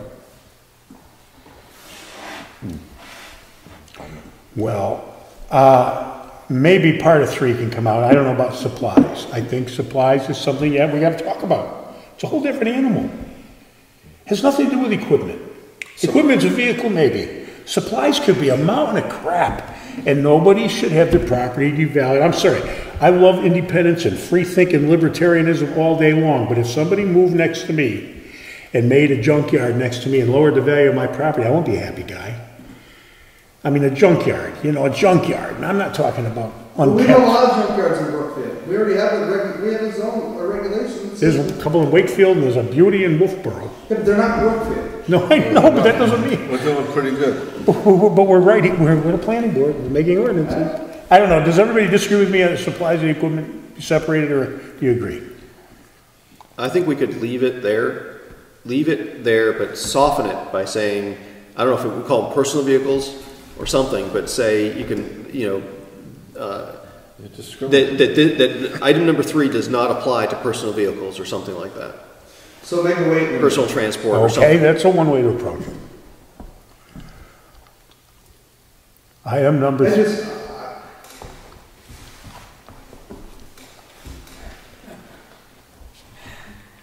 I have an example. what do you guys think should be done? What do you think should be done with number 3? You want to take it out? Wait, so, I'm sorry, Mr. Chairman, you probably didn't hear Steve. Steve. Had something to say. Sure. I have an example.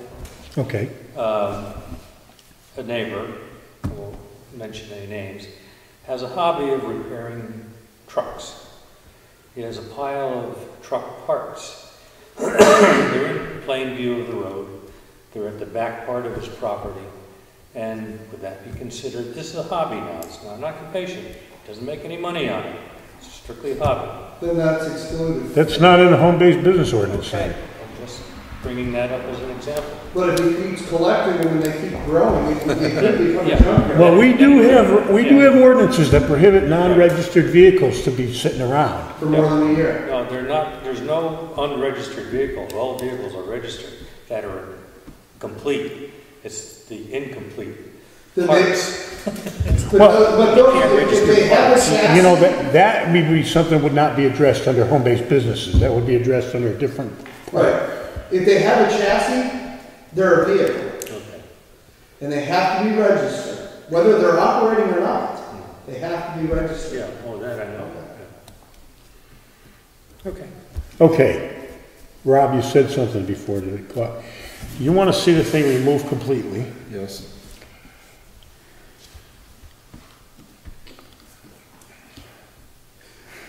I can honestly tell you, in all the time that I've been in this town, I've never seen this enforced. I've never seen it enforced, but I've seen. And I've seen a lot of commercial, I've seen a lot of construction equipment. I've seen a lot of construction and other supplies sitting right out in the open. So, I mean, I understand when it was put in and what the spirit behind it was, and it's not what we're trying to accomplish here. That was put in to keep this town from having such businesses and stuff from operating within this town, and to keep this a gated, enclosed, retirement community. This discourages This was put in 1998, Yeah, I know. and it was put in, and it was written and authored by Martha Pike. And Martha Pike recused herself because we forced her to, because Peckham was running the board, because she was having a problem with the guy with the tractor trailer in the yard next door was on the board at the time. I know where this came from. I wasn't gonna go with names and dates, but Let's get rid of it. Yes, Ed. Let's change the thought process. Let's just say number 3 is non-existent, it's not in there. And I have a complaint, or somebody has a complaint about their neighbor because they feel there's too many traffic, there's too much stuff going on. What method would they use to stop that person? Would they come to us, come to the selectmen? the select board. So there is a method that if there is a problem, it can be taken care of. But only under the provisions provided for by the planning board, the legislative body. Selectmen can't make up laws. Sure we can. We can make selectmen ordinances. Yeah, but you can't just make them out, at the strop, you gotta run them before the town. You just can't make up an ordinance and enforce it in the middle of the year. We can as long as it complies with the RSAs. If it complies with the zoning ordinance, Complies with the RSAs. I don't think so. We don't make zoning ordinances. We cannot make a zoning ordinance. No, but if you wanna make a law, you gotta run it through a town meeting. No, we Yeah, don't. you do. No, we do not. I think so. I think, But anyway, you go can ahead. ask Inspector, but I don't think you're right. As long as those three people, as long as it has a majority vote at the selectmen's board, we can make a nuisance law at the selectmen's level. You In made- fact, they did. They made a, what was it, the one about the automobiles that go up and down the Yeah, the laying rubber. yeah, laying rubber. That is a selectmen's ordinance. It has nothing to do with zoning, and it never went through. You may prohibit it, but I don't think you can make it an ordinance in the town documentation. That you cannot lay rubber unless you run it through the town meeting. Yeah, so No, Gary, anyway, so Gary, I believe that Clifton's right, but there are limitations, right? Yes. The selectmen's ordinance cannot be used to regulate land use, Right. Right. but they can regulate the use on the roads, Yeah. right? Okay. And stuff like that, right? So Life that's what, safety perhaps, yes. well, that's where like laying rubber. We is can when, you know, regulate nuisances. Land use? No, I didn't say land use. I said nuisances. Nuisances by definition leave the property that you own, That's right. right? And so they can regulate that because You you can't. mean They they can't can tell, regulate how much you park on your property? they can't tell me what I can do on my property aside if as long as what I'm doing on my property doesn't leave my property. If I'm making noise, making vibration, making noxious fumes, and those are leaving my property, then the selectmen they can have a nuisance ordinance that then would restrict what I'm doing.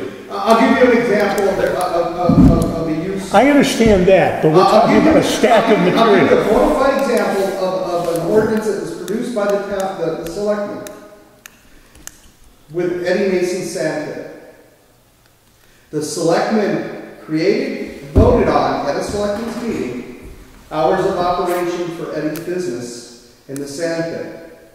He could not operate the sand pit except for specific sets of hours because it was a nuisance to the neighbors and the neighbors complained. And that was the agreement that they came out. But the select board did it, and they voted on it in a selectmen's meeting, not at a town meeting, at a selectmen's meeting, and created it. The selectmen have the power to make selectmen's ordinances as long as it has a majority vote and it does not violate the state RSAs.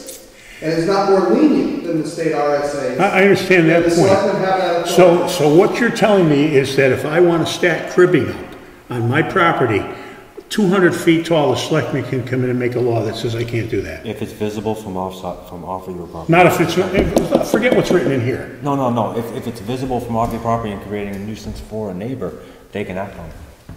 So you're telling me if I stack, I would have to, I don't know, again, this is supplies, but that goes back to the junkyard status. If that cribbing is just sitting there and rotting, junkyard is one thing, I'm not talking about junkyard. okay, and a definition of a junkyard falls in when you've got more supplies and materials than you can utilize. Who defines that? The selectmen. I think state law does. My point is, if I'm a builder and I decide I'm gonna have a buy on wood, and I get a good big load of wood, it's gonna leave my property, someday it may, but I'm gonna stack it in my front yard, and it's 12 feet tall by 100 feet wide. Does the selectman have the right to tell me I gotta get that out of my yard? That's what I'm asking you. Do you think you have the right to do that? Without that being defined in zoning? I think if the neighbors complain, you might. I'm saying I don't think so. I'm saying I think that, they're like to stand it, but maybe I'm wrong.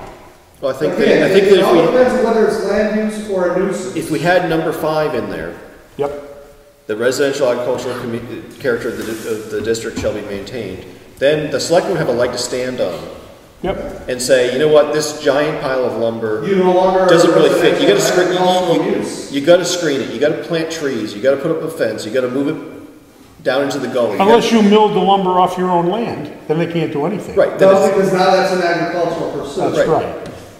Right. Now then you're arguing against our argument of 2 years ago, but go ahead. No, you're absolutely right, Gary. That, I mean, if it came off the land, then it's fine. If a nuisance develops. Yeah, that's why I'm saying 3 shouldn't even be there. Because why we keep making rules for everybody, trying to micromanage every possibility for everything? No argument from me. Right, if one person has a problem, they should have a method to, arbitrate what their issue is. But why do we have to have these rules for everything? So my answer would be that the rules are not for the people, the rules are for the selectmen. Right? We're trying to define the guidelines that we want the selectmen to enforce. Exactly.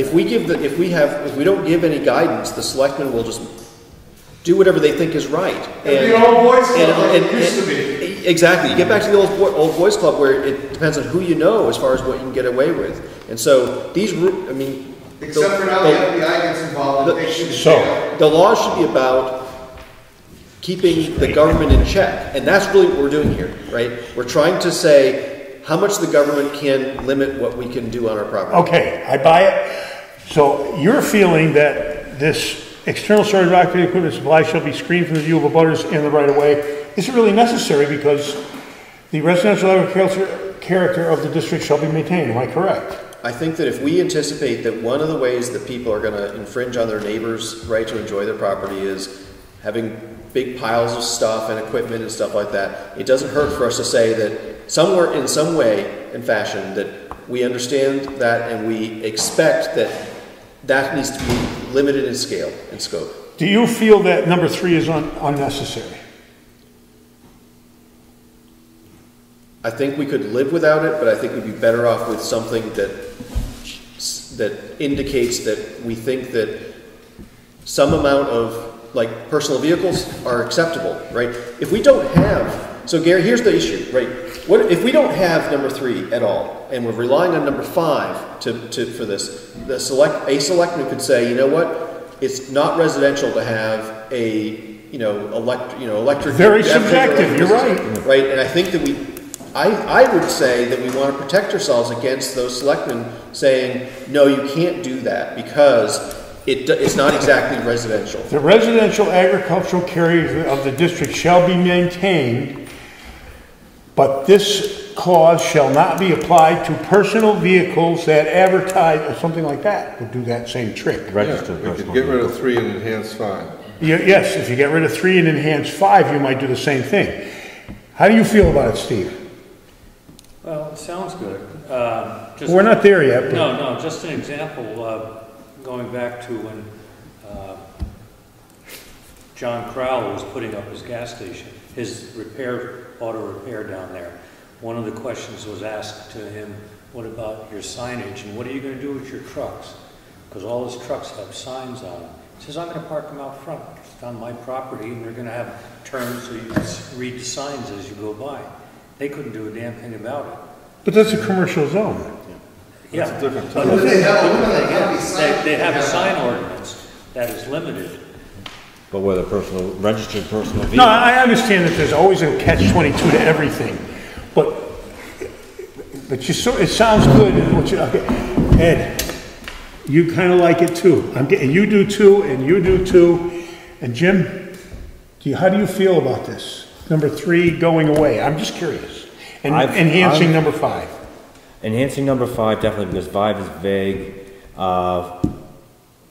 Number 3 definitely sounds discriminatory, so you can tax somebody for. Well, boy, we have a consensus. So amazing. I wouldn't go that far. Right. So okay. So Gary, can I just one thought? So I think that we need to keep in mind that we have 2 goals. I think we should have 2 goals here. One is allowing people to do what they want on their property. And the other is allowing their neighbors to not suffer too much from their neighbor's liberty, right? Yep. And the third aspect would be to make sure that the government is properly constrained in how they apply that balancing act, right? I think that's sort of what we should be trying, so we have to think about, okay, well, if I wanted to do something, how do I want it worded that it keeps anyone from saying no to me? But at the same time, you have to think about, well, what if my neighbor were doing sort of the worst case? How do I protect, what wording do I want to protect me from them getting out of control, right? That's sort of the balancing act that the zoning has to go through. Well, we do have to remember also the provisions of permissive zoning. And whatever, as you're saying, whatever we're not allowing is actually not legal.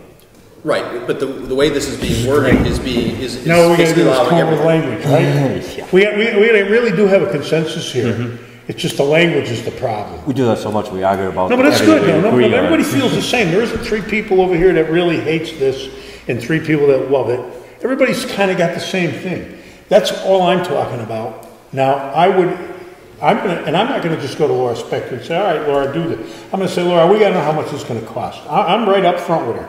No BS. I mean, I don't have a problem with saying to an attorney, we're not here to spend a ton of money. If you can't help us in a short period of time, we're not gonna do it because we can't afford to spend thousands of dollars doing this.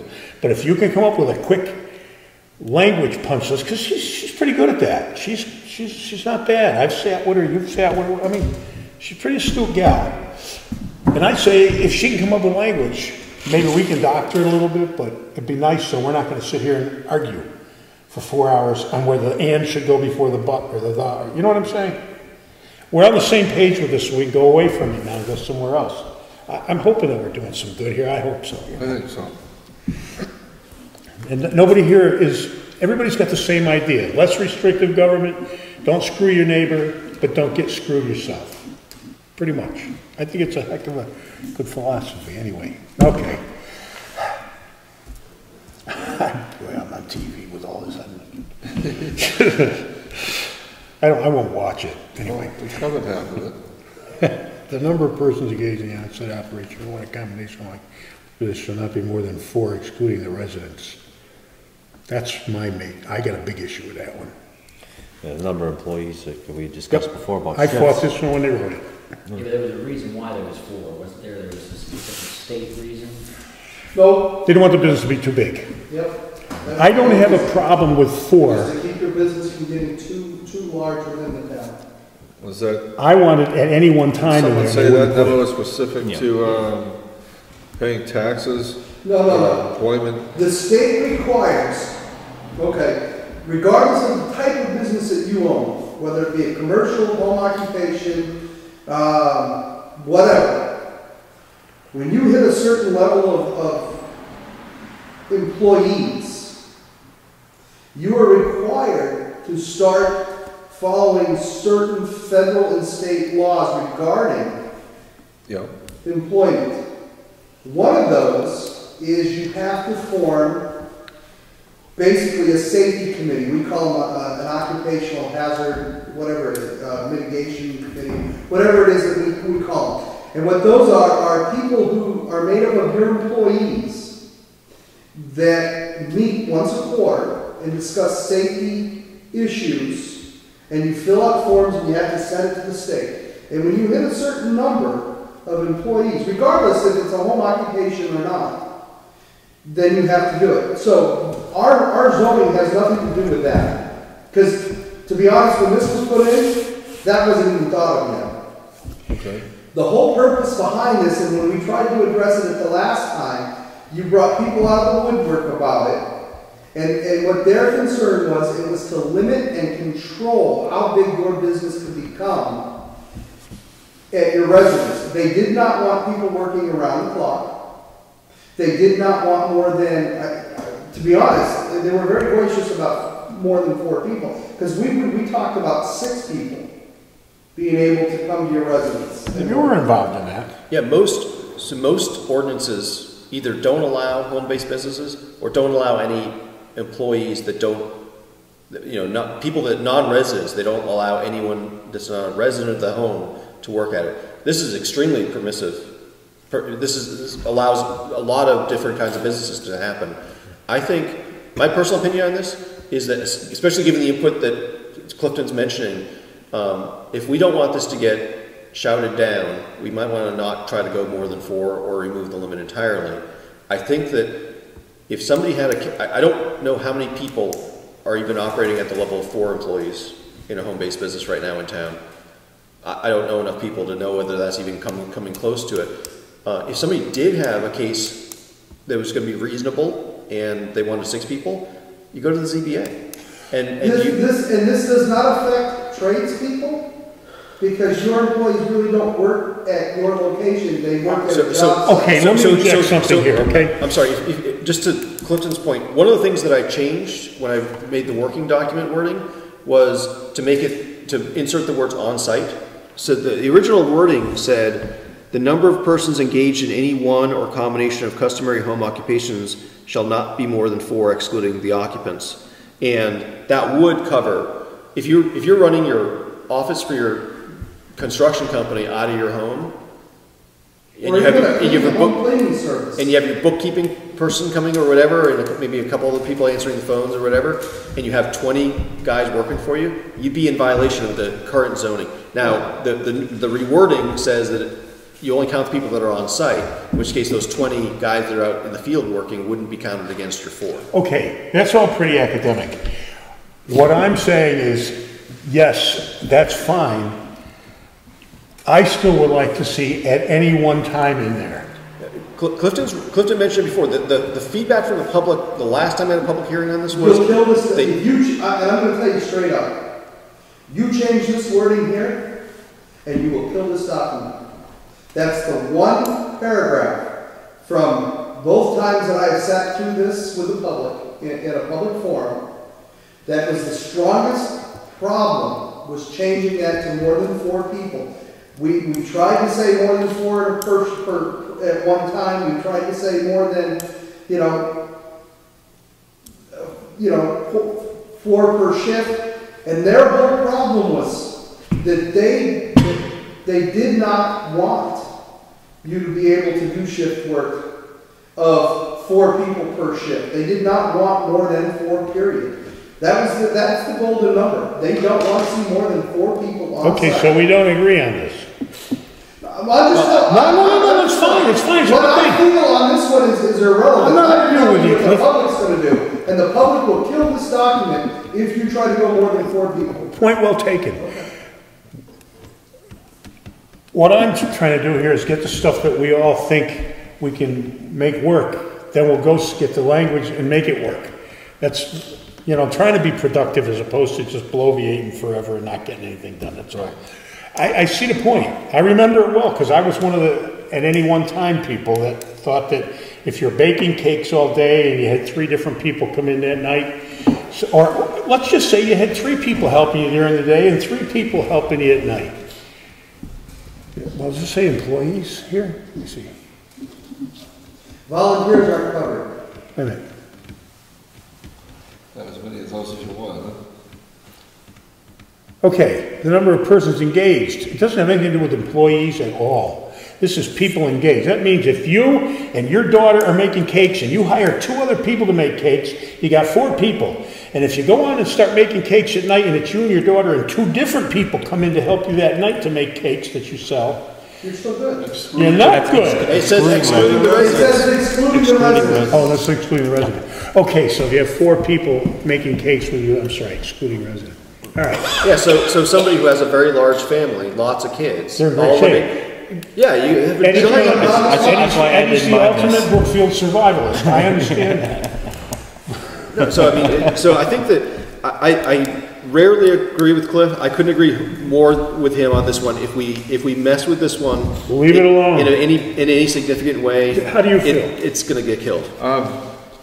I don't see anything restrictive on this that we can't live with. I'd leave it alone. And if you want to attack this one, attack it next year. I don't want to attack anything. Well, I'm saying, if you want to change that one, wait How do for you next guys year. feel? Or do it as separate. Leave it alone. Or do it as a separate issue. Leave it alone. On-site and excluding residents is fine for me. Consensus. So just to be clear, this is a change from what our current zoning says. The on-site. So On-site, but I don't think it's going to go against what people were upset about, or were getting ready to be upset about, right? Because the people that aren't on site are irrelevant. They're irrelevant, right? So Look, Bill Gaber had 12 guys working for him, but he sent them out into the field when he had Fernbrook or whatever the heck he was.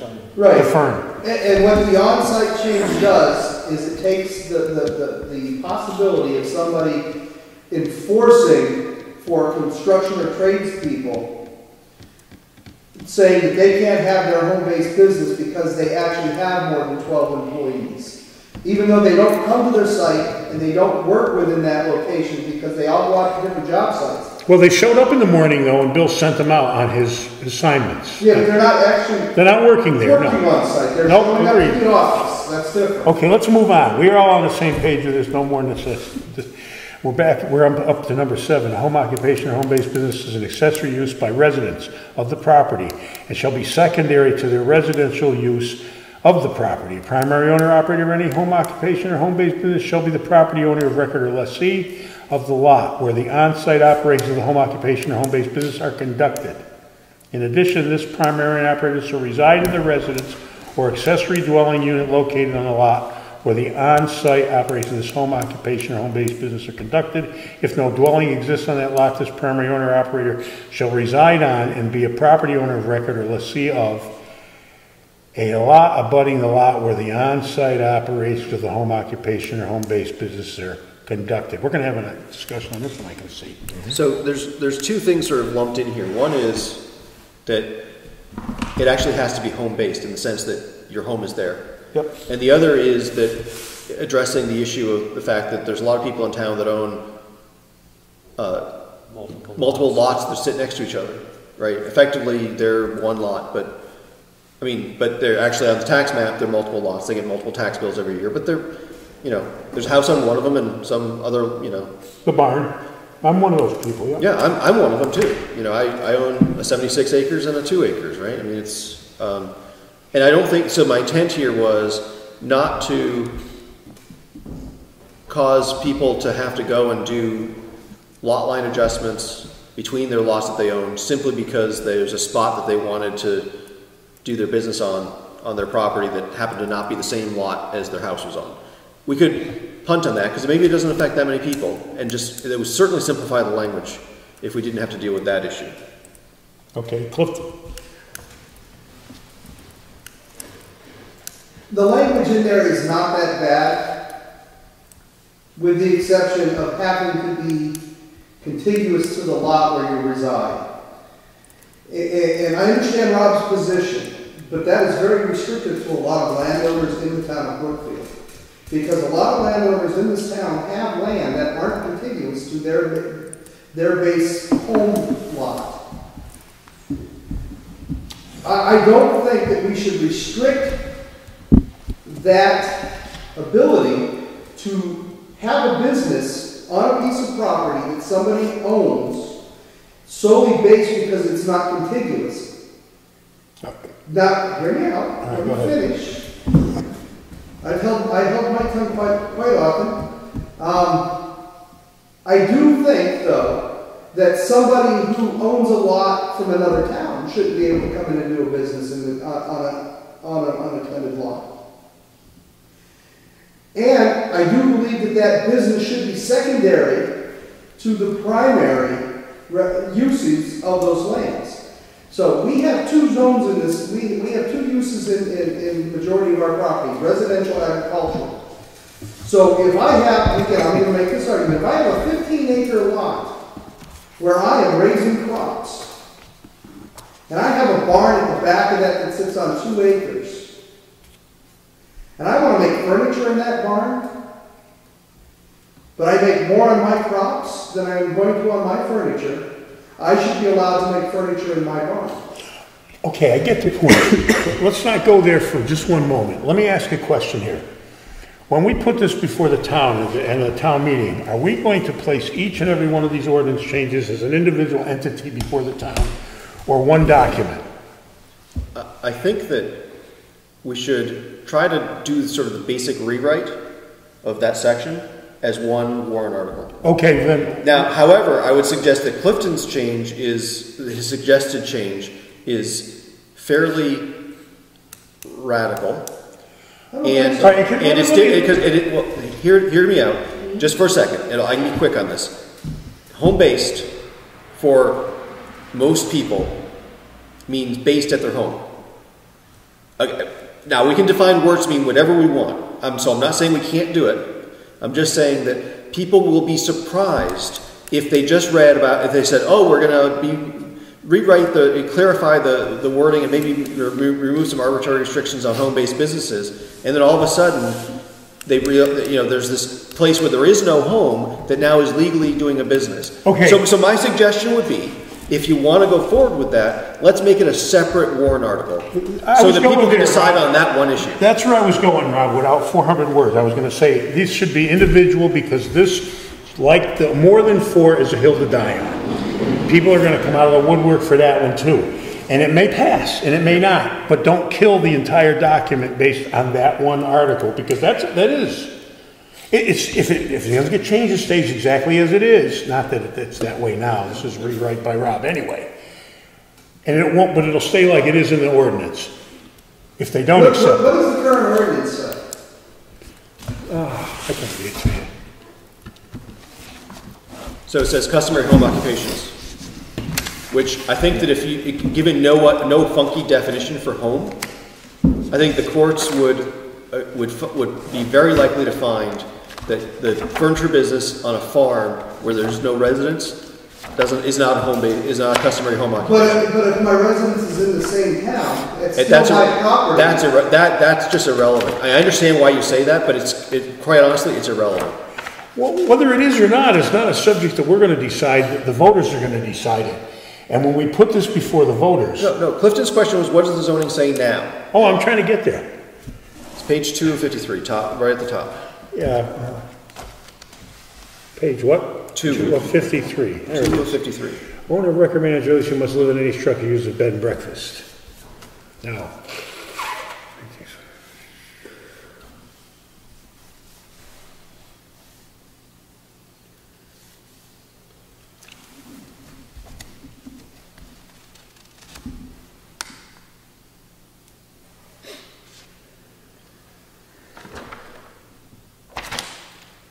Two of 53 at the top.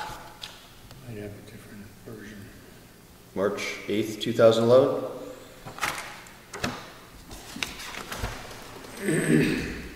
That's what I'm looking at. Is that the current one? Oh, no.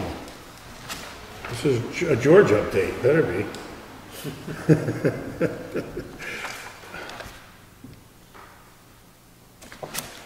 I don't have that in 2 of 53. I've got... March 9, 2010. What's the date at the bottom of your page? The other page is 2010 too. March 9, 2010. You've got it. Okay, see, I've got a wrong one here. I don't know why I've got that. I've got the wrong thing. Customary home... Where's it? Yeah, I got March 9th. What the hell is that? 2010. You've got March 8th. What gives you 2011. You're 2010, 11, okay. So you're missing the changes we made related to definition of agriculture.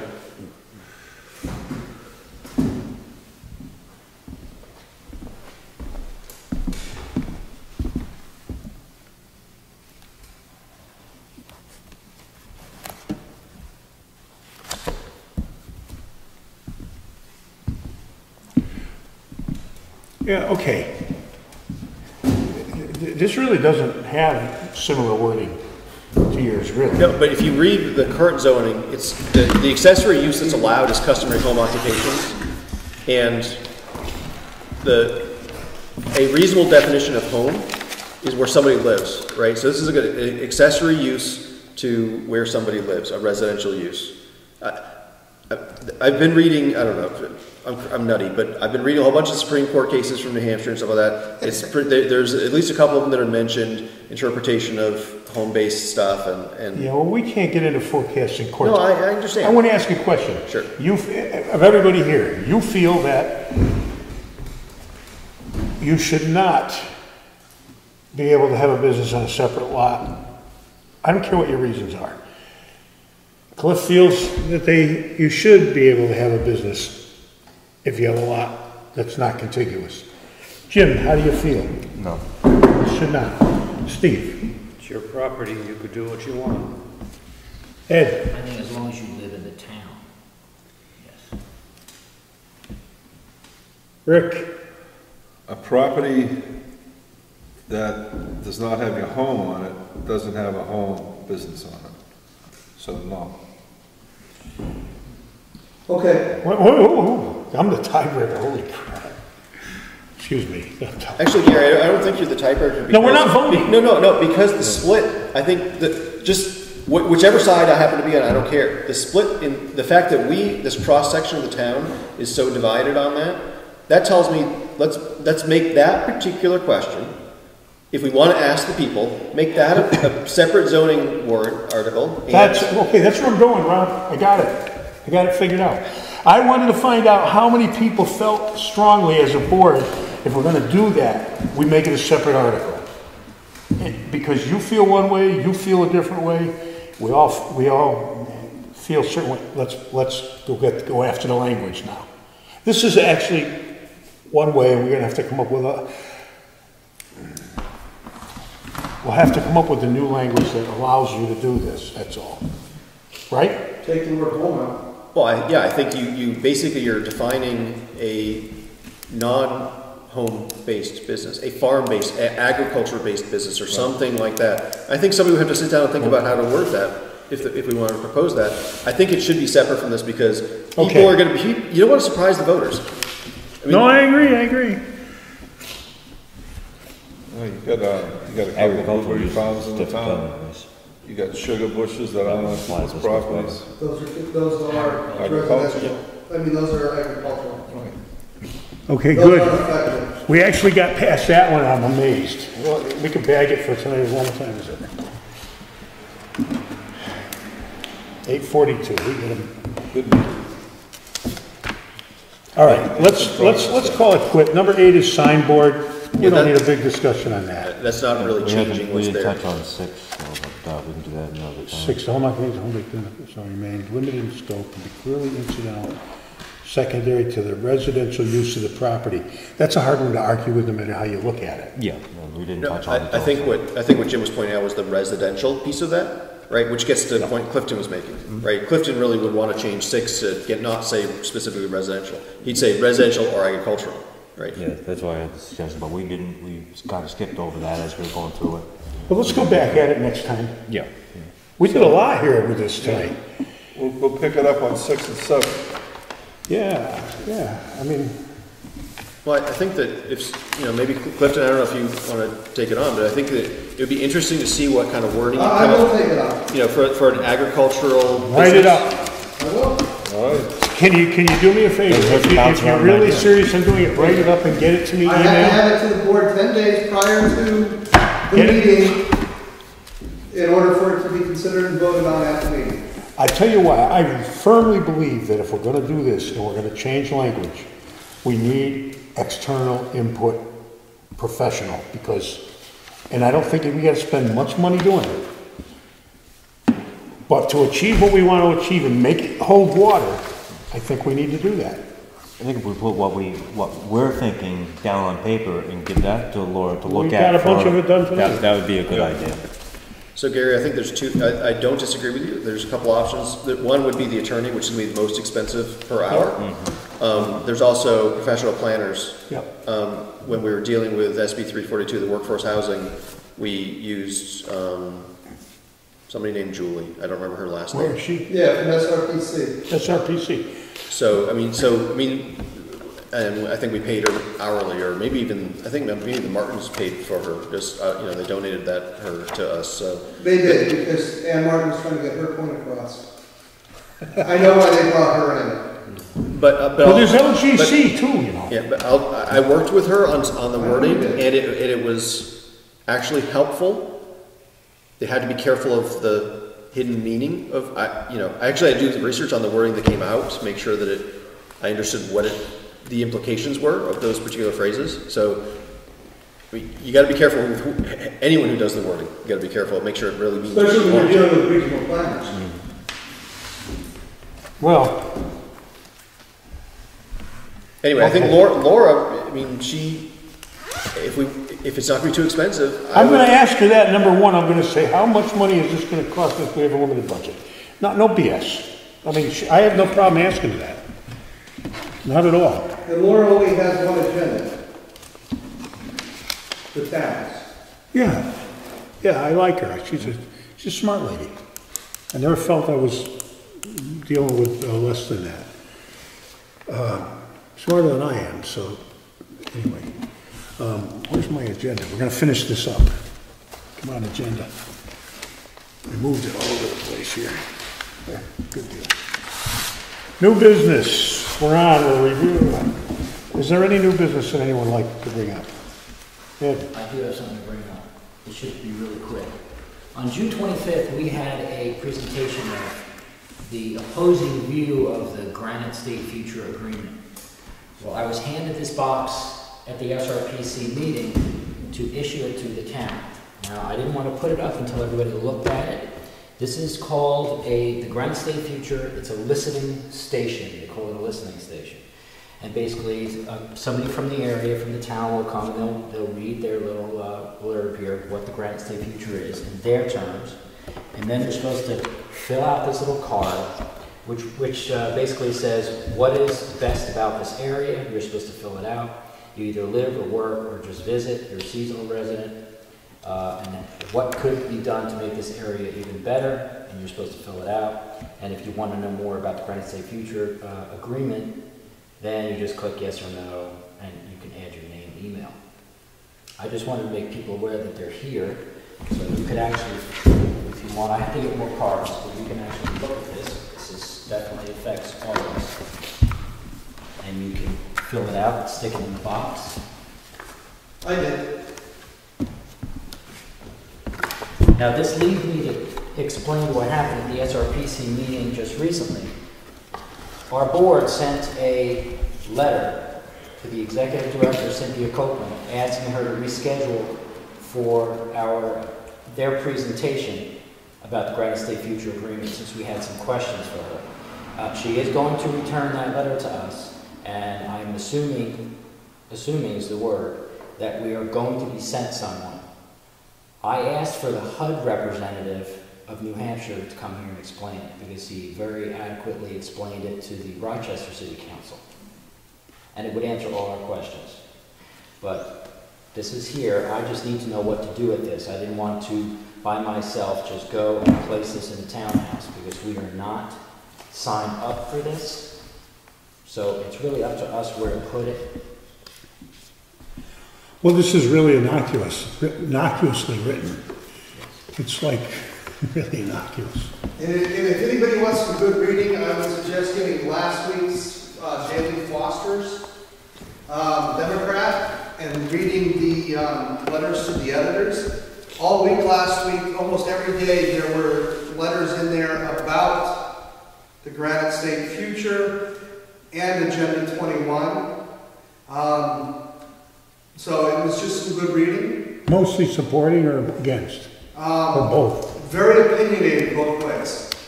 Uh-huh. There were rebuttals to letters, to rebuttals of the letters. Wow. It was a very good conversation, and you know, you couldn't wait to get to the next day to read what was being said. Now, the main question people have is, well, let's just say a townsperson comes in and fills this out and sticks it in that box.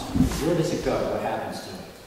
Well, this will go to the Regional Planning Commission, and it will work with if you've signed on to it, it'll work to help with the regional plans, the master plans that the RPC works on the local level. If you sign on to this, you've also signed that agreement with HUD, which also forms the equity teams, which make up the disadvantaged populations. This is the reason why we wanted a presentation here by HUD, so they can answer some of these questions, like how do they pick the regional equity teams? How are they going to affect local planning? How does all that work? So hopefully this will happen at some point. But this is where the card will go, and this is how it's used.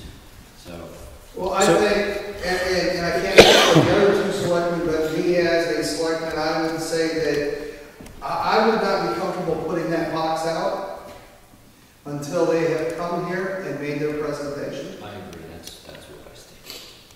Yes. What's our criteria for the material that goes on the table in the offices next door? It has to be approved by the select board. Yeah. What criteria do you apply? It has to relate to the town.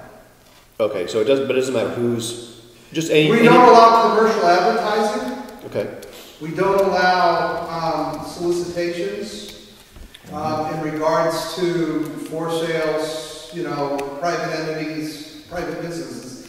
This would fall under planning because it is gathering out information. We did allow the information for the bus program to be put out, even though that is a private entity that charges fees to do that, but it is a benefit to our elderly residents.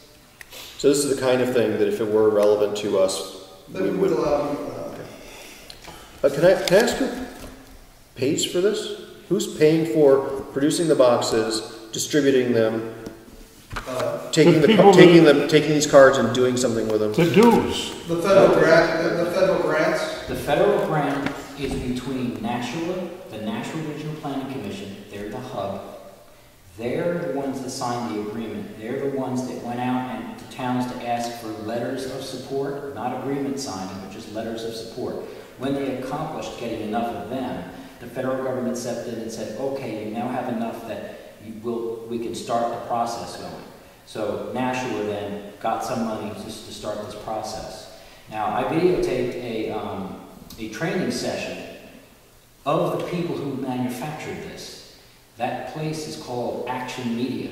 Now, if you go to their website, actionmedia.org, you can see what type of organization it is and what it does. One of its main tenets was to, it sounded like, to extinguish the opposition. So if you are an entity that wants to accomplish something, you hire them and they help you diminish the opposition of it. Right. Now, try to follow the money trail. So this obviously costs some money. I'm a taxpayer. I paid for this. Yeah, If I wanted to give feedback on whether I think this is a good idea or a bad idea to my closest elected representative that I elected or had either voted for or against to spend this money this way, who would that be? It's not the selectmen. I know you guys didn't do this. It would be your state. You would be your state congressman, or your congressman, or your senator at the federal level. At the federal level. So this is not local. There's nothing local about this. It sounds like, at least how this is being funded. Oh, but it comes from the federal government. But at least your money went to pay for a company that's trying to shut you up about your opposition to it. I didn't say I was opposed. Now, No, But just a bit of feedback on this. I don't understand reading these two questions. You read the card. I do not understand what actionable anything comes from these questions. There's no scientific anything you could do with this. It's voluntary, which means people that are extreme one way or another are going to answer this. People that are sort of in the middle, the vast majority, aren't going to answer this. And I mean, what are you going to do with, what could make this area even better? What the heck do you do with that? This is a complete waste of money. It's a gateway. I'm just saying. I'm saying there is no. The government doesn't waste money. There is no good that can come of this other than somebody has a job collecting these, collating these, or whatever. Other than getting your information so they can contact you with the proper owner. No, actually, what it does, what that card is asking, is to give a representation of the attitude of an area in regards to this kind of idea. But it's going to be, it's inherently biased because Ed, he could present it one way or another. He could only have his friends put in cards, or only his enemies put in cards, or whatever, right? I mean, don't you think that this is commensurate with the slow indoctrination of society that we watch every day, all day? Subtle, slow indoctrination of our children. Nudge. That's the way it is. I don't understand why this data is not actionable, and they might as well just make it up to say whatever they want because it's not actionable. Yeah, they could fill That's what they already did. Non-reality facing feel-good people will They fill got it. the cards they don't like thrown away. Okay, are we finished with this? Ed still wants to talk. Good, He go wants ahead. to actually get facts. this is actionable once you sign on to the grant with the federal government. 1044. Yes, once you sign on to it, this information will be because you agreed to it. It can be used that So they're going to take this data and actually take action and use this data as the reasoning behind the action they decided to take? Correct. What is best about this area? It will be one avenue. I suggest that we wait for the HUD representative to show up to ask them these questions. Recently, Rochester, I videotaped that meeting to Rochester City Hall Council voted 8-4 to not adopt the Granite State Future. Yeah. Also, at the federal level, called the Sustainable Communities Initiative. Before, Mr. Selectman, you said that this is related to Agenda 21. To be more accurate, Agenda 21 does not exist in the United States. It could not exist. It only exists in principle of what the federal government did by agreeing to certain things with the United Nations. So technically, we cannot say it's Agenda 21. This is federal mandates. I did not say that was specifically related to Agenda 121. What I said was there was some interesting reading in the Daley Foster's Democrat that discussed the Granite State Future and Agenda 21. Because usually when somebody starts mentioning Agenda 21, it sounds like it's something from far away, but it's in fact our own government that's doing this, and people are starting to read into it. But it's very important we get HUD here to answer the questions, because our question was, what regional impact does it have if Wolfboro signs on, and Milton or Farmington signs on? What does that mean to us? That's the question we would like answered. So I just want to know what I should do with this. Hang on to it until they show up and give the presentation. Well, they're expecting it that it not be in my truck anymore, and that it should be out in the townhouse. We haven't acted on Leave it. it in your barn. Why don't you put it in front? Why don't you put it in front of the planning board slot in our office over there? How about if I put it in the selectman's office until after they've... Until we've gotten our address. It's not in public view. Well, personally, I think it's chilly. You can store it safely in the fireplace. That's your personal... All right, Ed, are you finished? That's my personal opinion. That was very good. Thank you. Ed, would you like a motion to that? You can't display it anyway. No, we can't display it. Say- Hasn't been approved yet. Okay. Any other member comments tonight? Did you fill out your card? No, If you didn't fill it out, you are a resident, you can fill this out and stick it in that box. I don't want to fill it out. Why would I want to do that? That means I'm cooperating in some fashion with this whole thing. I don't really want to cooperate. Okay. We are now, anybody else? So are you on member comments now? Yeah, Take member my card comments. back until afterwards. We're adjourned then. Thank you and good night. Who filled this one? It's a good reading. Oh, yeah.